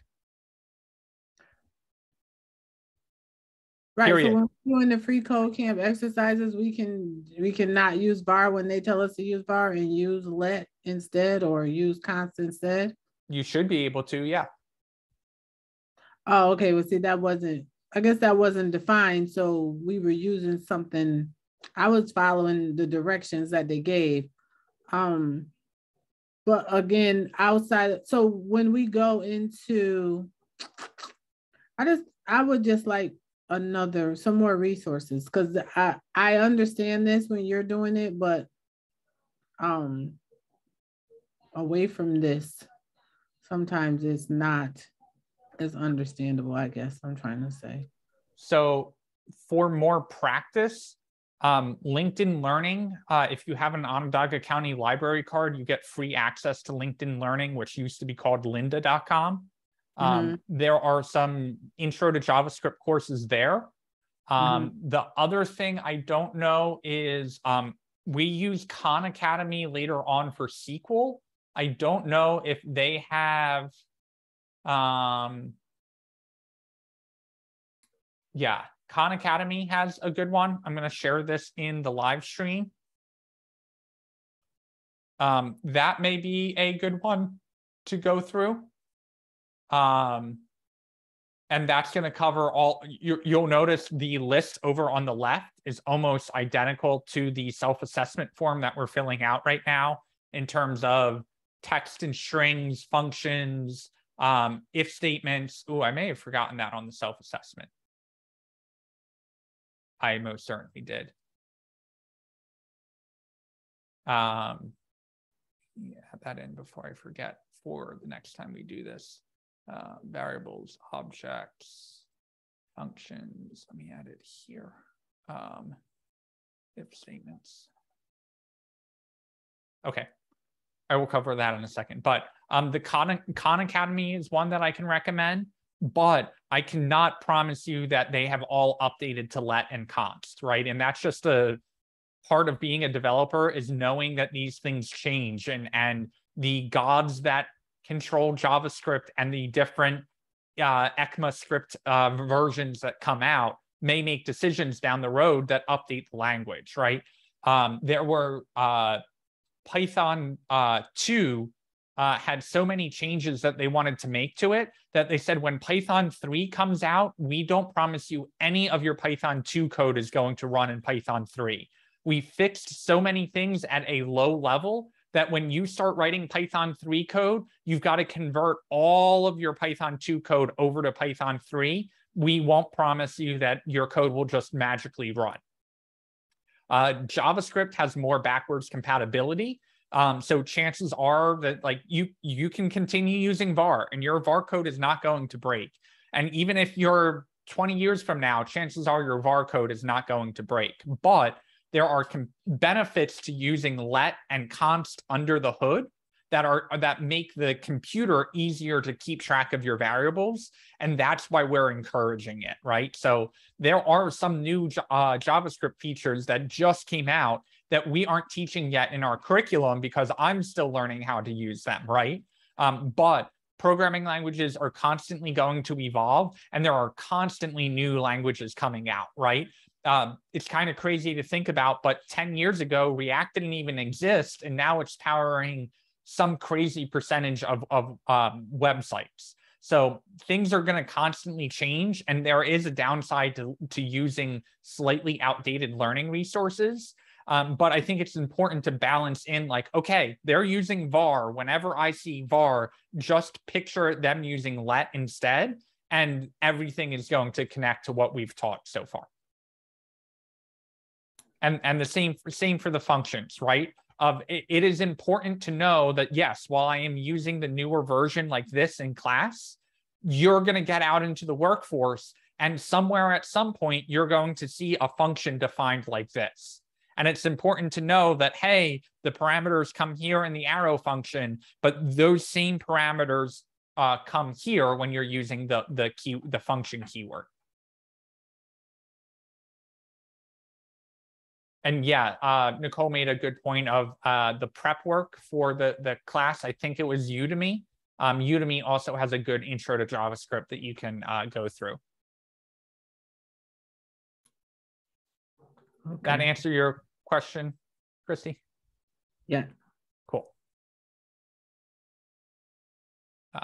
Okay. Let's go back to self-assessment. Okay, so if statements. If statements are logical forks, right? They're saying, hey, go check to see if this condition is true. If this condition is true, go do this stuff. If this condition is not true, go do something else. So what we do is we say, hey, if num1 is less than 5, then console.log under 5. So we run this code. I'm going to just comment this stuff out. And we see under 5 pops up. Well, why did not under 5 pop up? Well, if we go up to num1, we set num1 equal to 2.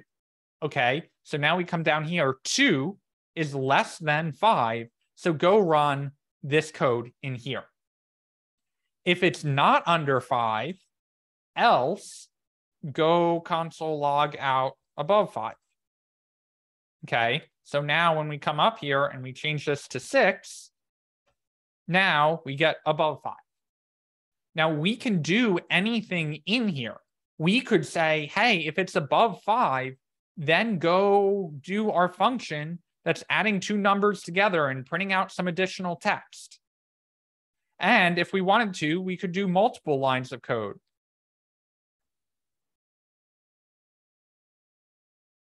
So now when we run, it's going to print all of that stuff out, and then it's still going to say still under 5. Because we're checking the logic here, and the logic is saying, hey, it's not under 5. So whatever's in this if statement is not going to run. If this is not true, then go down to the else and run anything between this curly brace and this curly brace. In other words, go run anything in the else block of code. Now, if we want to check if num1 is equal to something, we can't use a single equal, because what's happening here is the computer is saying num1 is equal to 5. You want me to take 5 and put it into num1? Whenever we use a single equal, it's considered an assignment operator, right? It's trying to assign 5 into num1.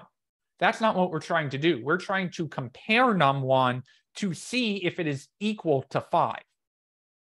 So we're going to use a triple equal here, which is not only comparing whatever num1 is to the number 5, it's also checking to make sure that the type of 5, which happens to be a number, is equal to the type of num1, which is also a number.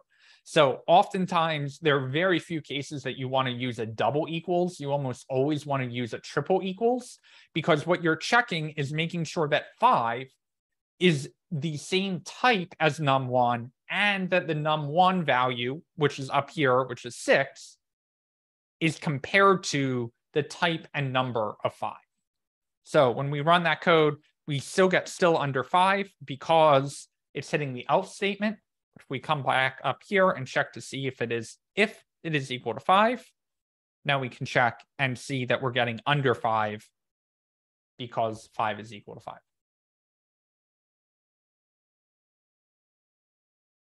We also have else if statements where we can check for additional code.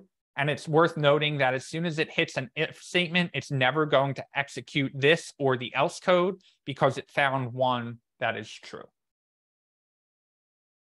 Questions on if statements? Can you say that again? Yeah, so if we have like else if num1 is less than or equal to 5, console.log this is true. So what's going to happen is num1, we already said, is equal to 5, right? So this if statement is true. This if statement is also true. But this will never log out because as soon as we find the first true if statement, it's going to stop checking any of the other if statements and only run this code. So node script, I'm going to get under 5, even though num1 is less than or equal to 5. This didn't print out because I hit this if statement. So else never ran. Now, if I wanted to get that to run, I could move that into its own if statement, at which point both of them are going to run under 5 is true. So if we chain these together with the else ifs, as soon as it hits the first if that is true, it is going to stop checking the rest of the else ifs and the else and only execute this code. Okay. The only reason why you would do that, for example, is like kind of like in tic-tac-toe, where there was different variables or situations where it could be different outcomes, and then you'll do the else if and the else. Yep. So basically, if we're just checking to see if something is equal to 5, we may not care if the number is less than 5 if the number is 5. In this situation. But yeah, in tic-tac-toe, there are times that we want to say, like, check for this condition first, right? Check to see if the player has run. Because if the player has won, we don't need to make a random turn. We don't need to do any of that stuff. The player won, say the player won, and clear the board. But if the player has not won, go make the computer move. Now go see if the computer won. If the computer has won, now we're done. We don't need to let the player move again. But if the computer has not won, now we need to tell the player it's your turn to go.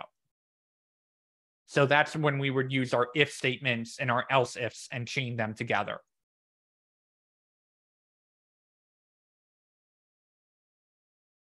Any other questions?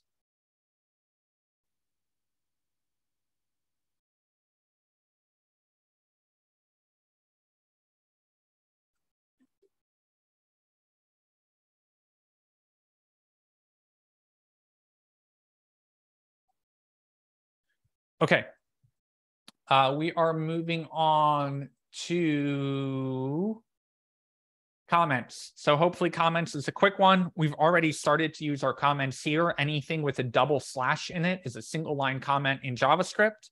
There are other kinds of comments. If we use a slash and a star, that is what's considered a multi-line comment. So we can add a couple notes here. And then to terminate this multi-line comment, we're going to do a slash and another star. And now anything that I add down here will run. So add down here is coming out. It's ignoring anything in here because we're using a multi-line comment. So slash star multi-line, single slash is just a single line comment. And so, I don't need to terminate if I just console log something down here. I don't need to terminate that comment. Just really quick. I was trying to do a double line on HTML, but you only have to do one, right? HTML will support a multi-line comment if you do exclamation mark dash dash and then close the comment dash dash exclamation closing arrow. That will be a multi-line comment for you in HTML. Okay, thank you. I had him confused. No problem. You can still do the double slash to get rid of a single line, right? In JavaScript, not in HTML.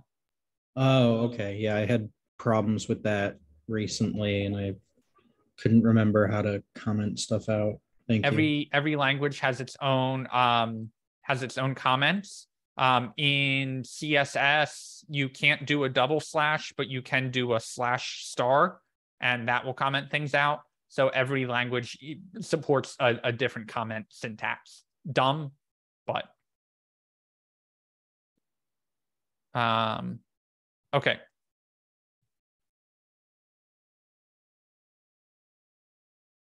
So moving on to arrays. We've already played around with arrays a little bit. We had our animals array. There was a whole host of functions that are built into arrays. If you do a search for JavaScript array and pop open W3 schools, you'll see not only how to create an array, but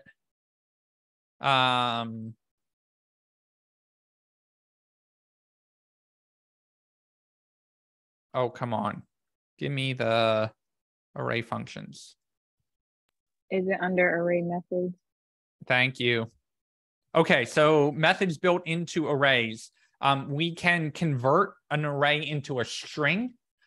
We can also do things like join all of the array things together.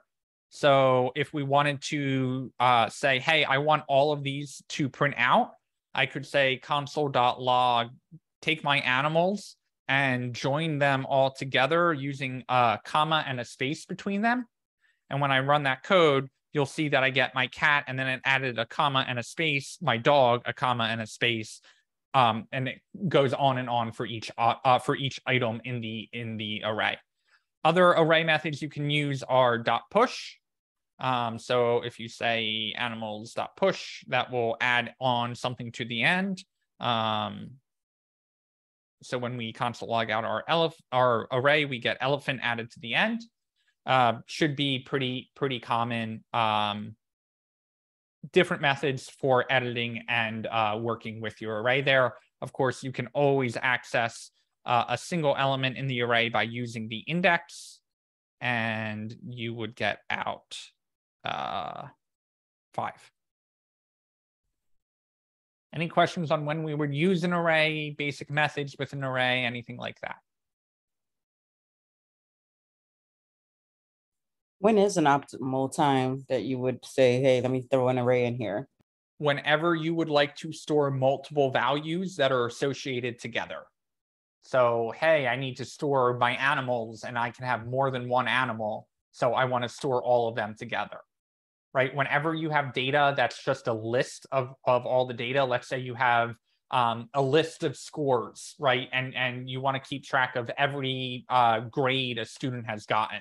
Well, you would store that in a list. However, if you have data that's associated with a key value pair and you go, hey, I want to store not only the make, but also the model and the gas mileage and the price of this car. Well, now that's going to be an object because I need to store not only all of those keys of what the data is about, but also the values for all of them of Toyota Corolla and all of that kind of stuff. Thank you. And there are often times that you will see objects in arrays of, hey, not only do I want to store the make and the model and the gas mileage, but I have several cars that I want to store all of that data of. So at that point, you would put an object right inside of your array. And once you create your array and they have all the things like, and I might be saying this incorrectly, like the push or the slice or whatever the words, I don't have them right here in front of me. Yep, why, no, you're good. When would you want to, why would you change why wouldn't you just change the array? Why would you, like, so why wouldn't you just rewrite or recode the array instead of utilizing those other things? Do you know what I mean? Yeah, so let's say that you are asking the user,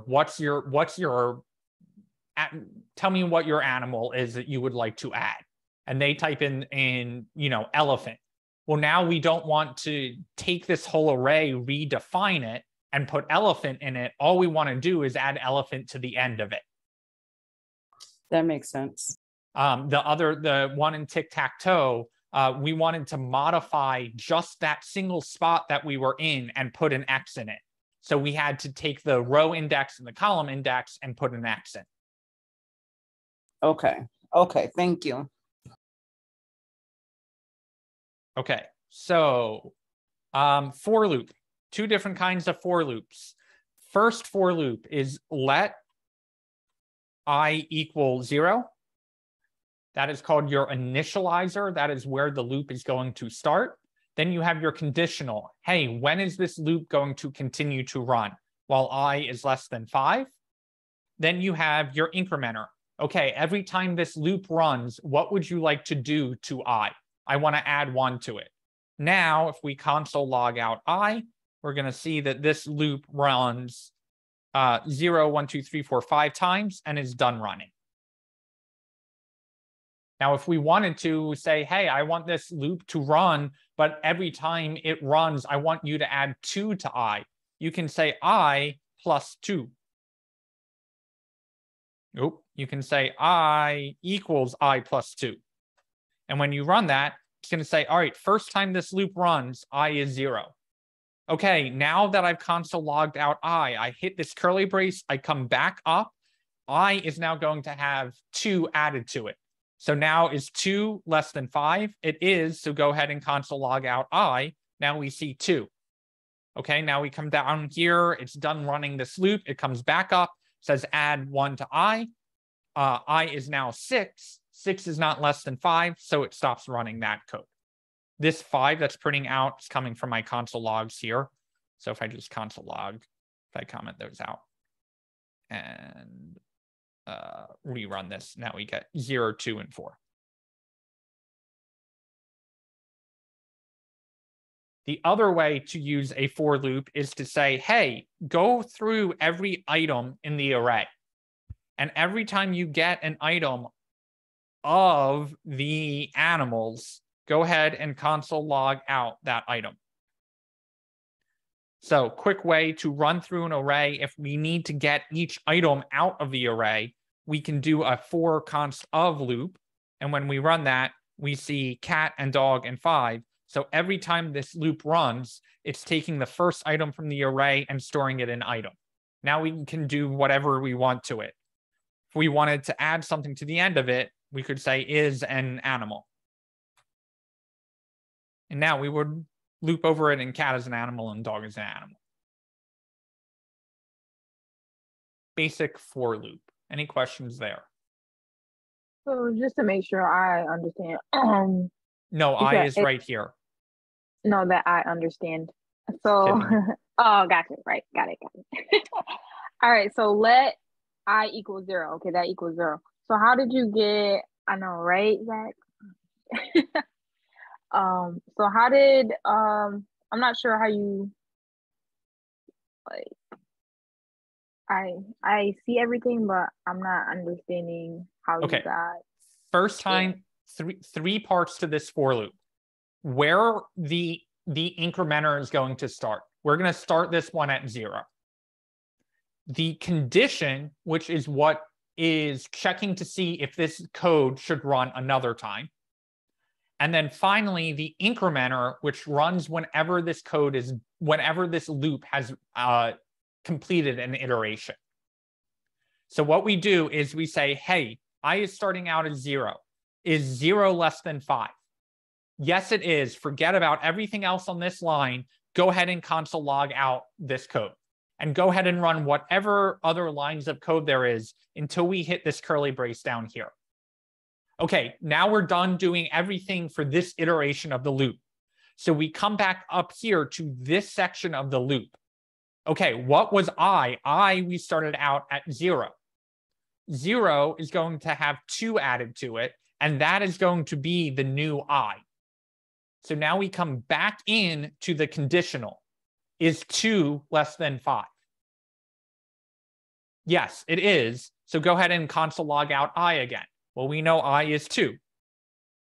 Okay, we hit the end of the loop. Now we come back up here. I is now 2. 2 plus 2, now I is 4. Is 4 less than 5? Oh, it is. So we have to go run the loop again. Go ahead and console log out whatever I is. That's our 4. Now we hit the end of the loop. We come back up here. I was 4. We added 2 to it. Now I is going to be 6.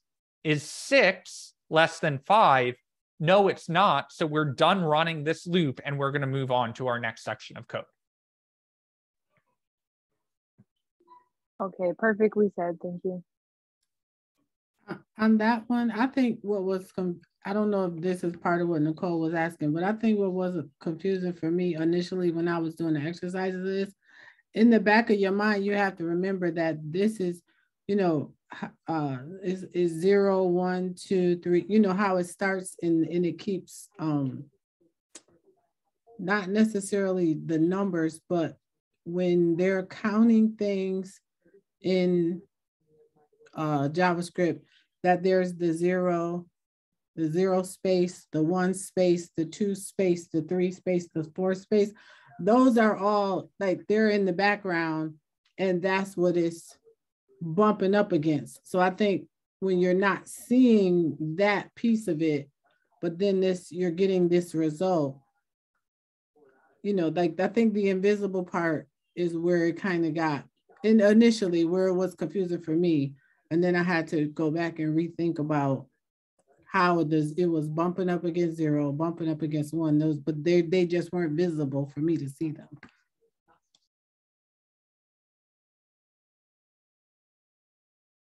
Okay, so we've got our 2 for loops. We've got our traditional for loop where we are using we initialize the variable that we're incrementing. We have our conditional, and then we have what it's going to increment by each time at the end of the loop. And then we have kind of a shorthand for looping over every item in an array.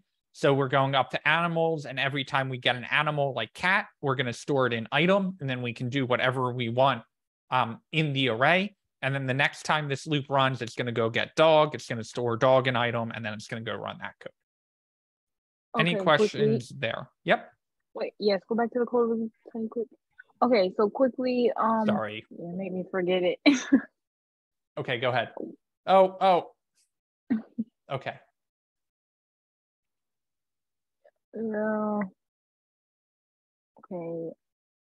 Okay, so yeah, I forgot. It's gone. I'm sorry. Sorry. I'm sorry. My Chrome crashed on me, and I was just like, well, where's the next thing I'm moving on to? And then it was a pain to pull back up. Sorry. I remembered. Go ahead. You see how you have it as a 4 in a curly brace, and then like another 4 in a curly brace? Could this be made into like a else if or something like that, or else for or let for? I don't know. Like, should it be together? You could do an if statement in your for loop. Okay. You could say, that's you could say if I is equal to 0, console log first time the loop has run, else console log I equals. So now, first time the loop is run, and then it goes back through, it adds 2 to I is now 2. Now when it says I is not equal to 0, so then go ahead and console log this out instead. So we get first time the loop is run, I equals 2, and then I equals 4, and then the loop is done running. Okay, thank you. Shanjay. I guess my question is for the, and I was just looking in W3 schools, but for that, so I guess with the semicolons, it's always, the loop is always going to have those 3 parts. Yeah. Yep. Okay. If you're doing a traditional for loop, or you could do something like use the of keyword, and then at that point it would know, oh, you want to loop over every item for every item of the array and store that in here. Okay. So there are different kinds of for loops. But if you're talking about the traditional for loop, yes, it's always going to have 3 parts, and it can tell those parts apart by the semicolons inside of them. All right. Okay.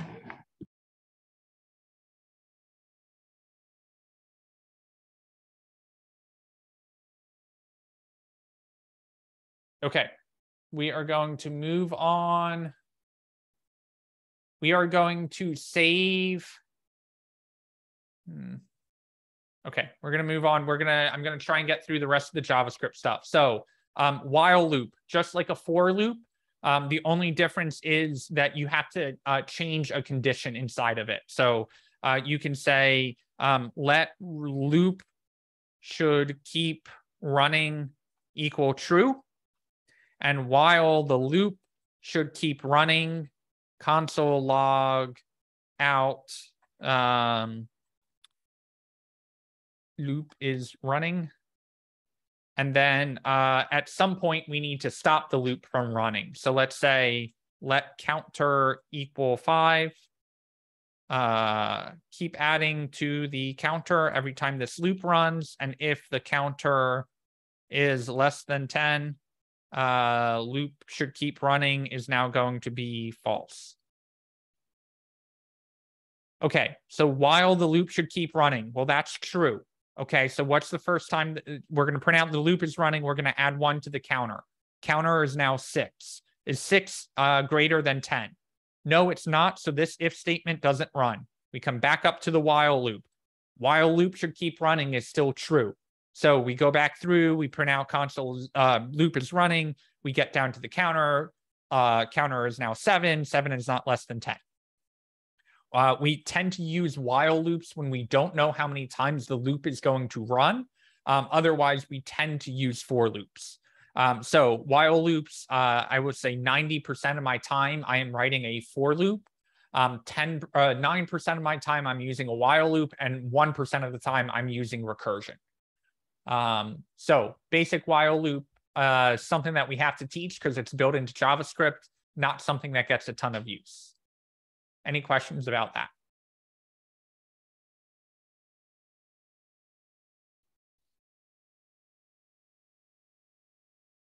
No, it's basically like everything else.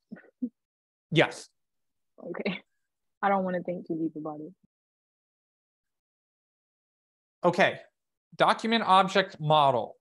Now we have to get outside of just what we're executing in Node.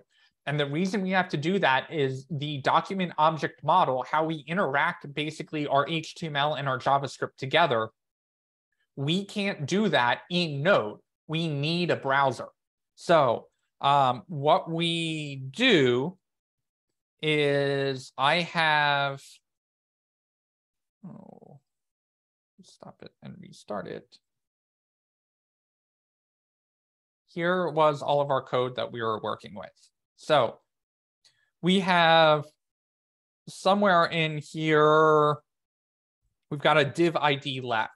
So what we can do in our JavaScript is we can come down here and we can say const left div, and we're going to store something in that. We're going to say go to the document and get the element by the ID of left, and then console log out the left div.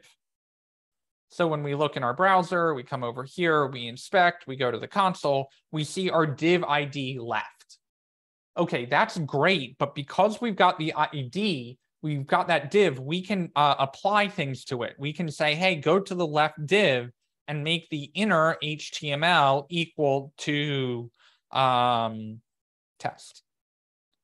So now when we come over here, we now have access to test. But we can also hook on things like, and I'm chaining here, so DOM inner HTML, this is just saying, hey, we can go to the document and get elements from it. And based off of those elements, we can change in our JavaScript what shows up in our HTML. Prime example of when we did this was we said, hey, we want to go, when an X shows up in the board, go ahead and make that X show up in the browser. The other thing we can do is we can work in reverse. We can say, hey, get the left div. And when something happens, when an on click happens, I want you to run a function and console log out hello. If I come back over here and I click on the word test, I get hello printing out in my console. So we can attach events when something happens using the on keyword. And we can have all different kinds of events like on page scroll or on click or on context menu, which is on a right click, different events going on there. And events can work both ways. You can also tag it in your HTML. So if you wanted your button, let's say if you click on the right section, I want you to do my right section clicked function. So if we take that and we go back into our script.js and we define that function, we can make it do something like alert right section was clicked. So events can work both ways. We can get out our element from our HTML using document.getElementById, or we can work in reverse and say, hey, index, when you are clicked on, go run this function called write section clicked function. And then we need to define that in our JavaScript.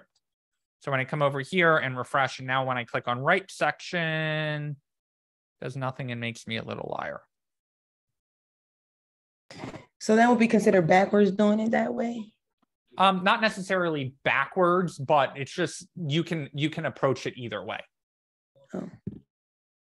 I forgot the parentheses here. So now it works.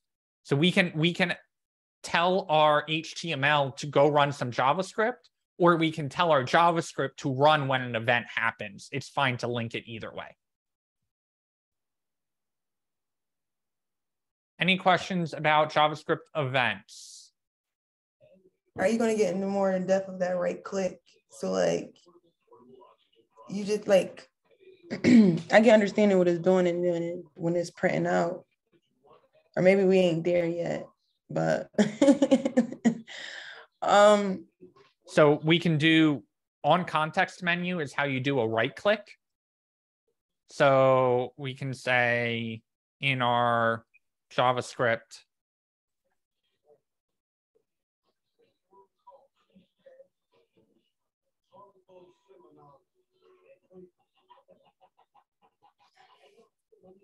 so now if I single click on, if I left click on right click, right section, I get left click. And if I right click on it, I get right click. okay. Because we can have multiple events, right? Hey, on click is when something gets left clicked, but on context menu is when something gets right clicked.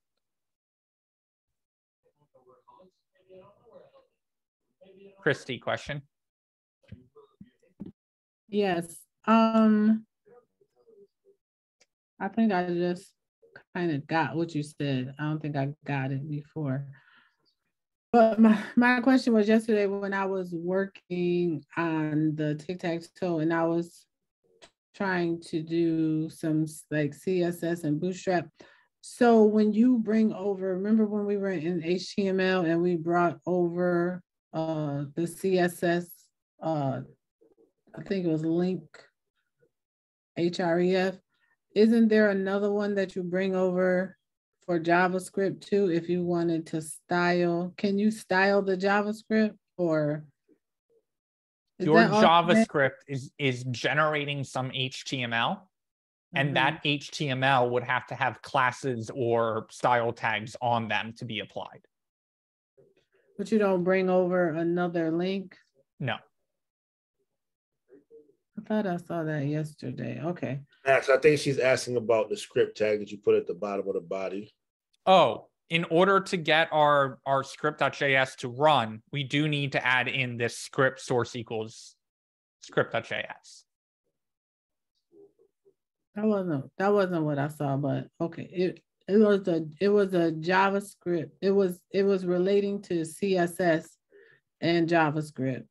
Yeah, so if we come in here and we said, hey, the left div is now going to equal test, we could make this a new div with an ID of custom styling. And say, my JS content here, and close out that div. Now, when we're over here, we get my JS content here. But if we wanted to, we can use this custom styling in our style.css and say that this is going to be text decoration underline. So now my JS content here is underlined because when we created the div, we added an ID to it. Okay. I kind of got a question too. And then so when we use left div, then that's dot the inner HTML we're referring back to. I think when we were doing this in tic-tac-toe, I don't think I understood it. I understand. I think I understand better now what you're saying. Okay, so initially when this page first loads, before any JavaScript runs, it's got this as the left div. Now it gets down to the bottom of the page and goes script.js. I have to go do whatever's in script.js.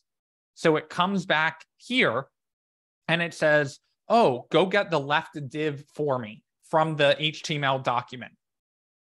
Now take whatever is inside the left div, chuck it out the window, and put in this div instead.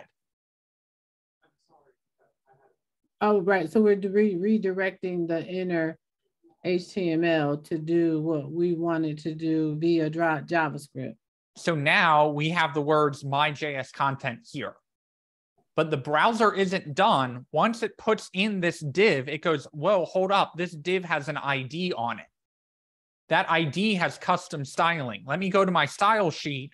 Hey, look, there's a selector that uses custom styling. That means we need to make that text show up as underlined. Okay. And I think I asked before about the get element ID, but yeah, it just clicked. So yeah. Okay. I understand. Is that called left div because you put it in?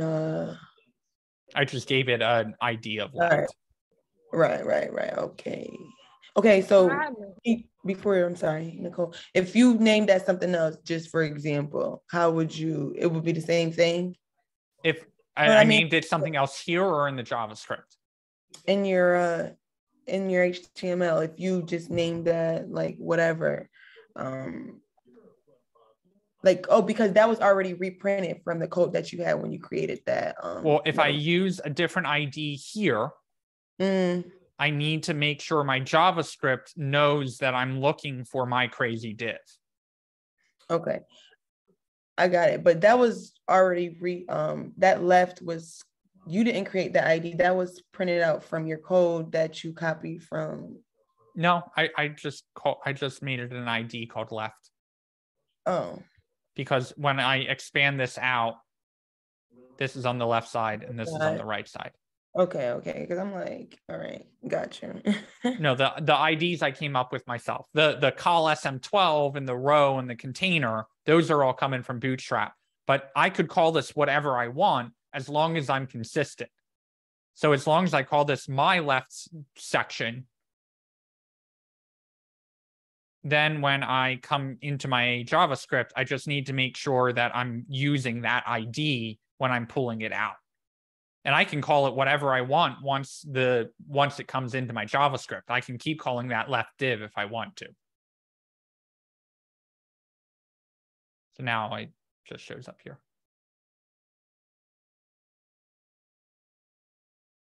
Nicole, question. It was just a random one. So you see how you have the right section click function? Would I be able to, but you just basically explained it. So now I kind of understand that if I wanted to use that word or for that section, it would have to be an ID or a class within the HTML. Yep. Thank you. Any other questions? Is on click, that's kind of like a generic or like a generic function that always works. So if you attach on click to something, it always has the same meaning. Yes. Okay. And all of those are defined if you go to W3 Schools JS events. There is a very long list of one example is an on click. But there are other common ones like on change, which is going to be whenever you type a letter into an input, or on mouse over is going to mean that you just put your mouse over whatever element. You didn't have to click on it, but if your mouse was over that element at any point, it's going to run your JavaScript. On key down is when you're like, if you type a letter and you want to jump it to a certain section of the page, you can do on key down. So there are lots of different events. I'm surprised W3 doesn't have them all listed, but these are definitely the most common ones. Larry, question. There's a larger list right under there though, but so adding an event listener, would that happen in the JavaScript part or in the HTML part? You are technically adding an event listener when you use an on anything attribute, but you can explicitly use the word add event listener in your JavaScript.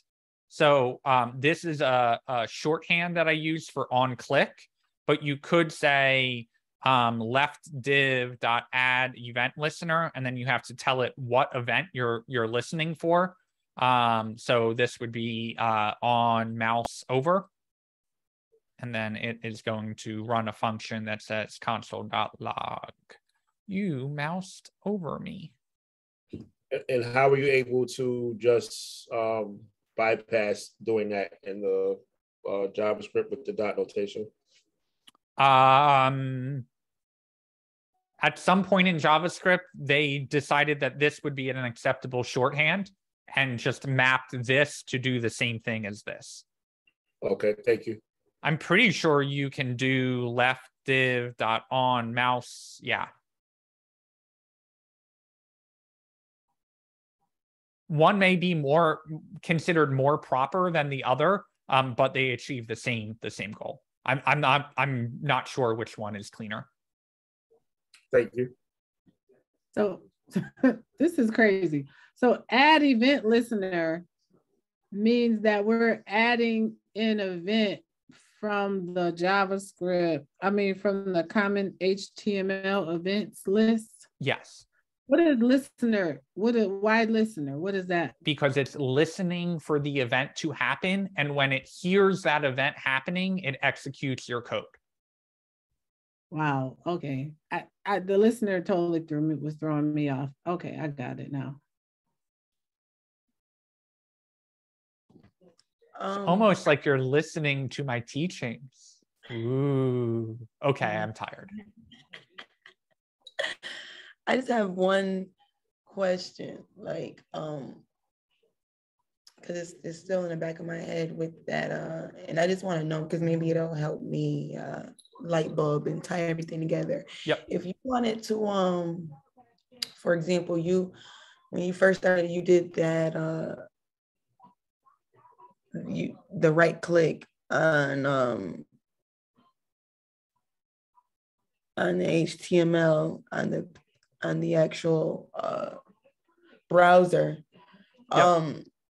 And it has that pop-up that comes up. Yep. Where it says, okay, you right clicked. Essentially, sometimes people would probably make like a menu or something there if they right click or anything. Like, how would you make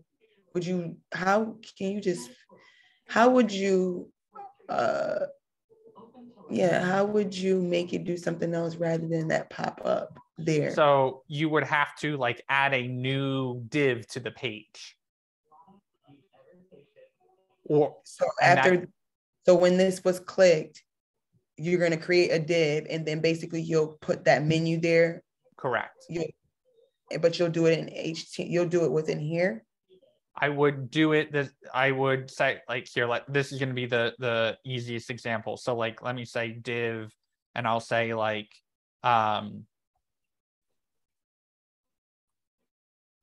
option number 1. Option number 2, and this is going to have a style of display none and an ID of my menu.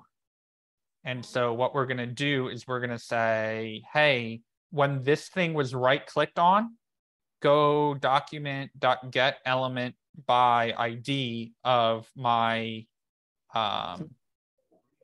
my menu, and set the style to display block. So now nothing shows up, right? But when I right click on this, you see my option 1 and my option 2 appear. Okay. Okay.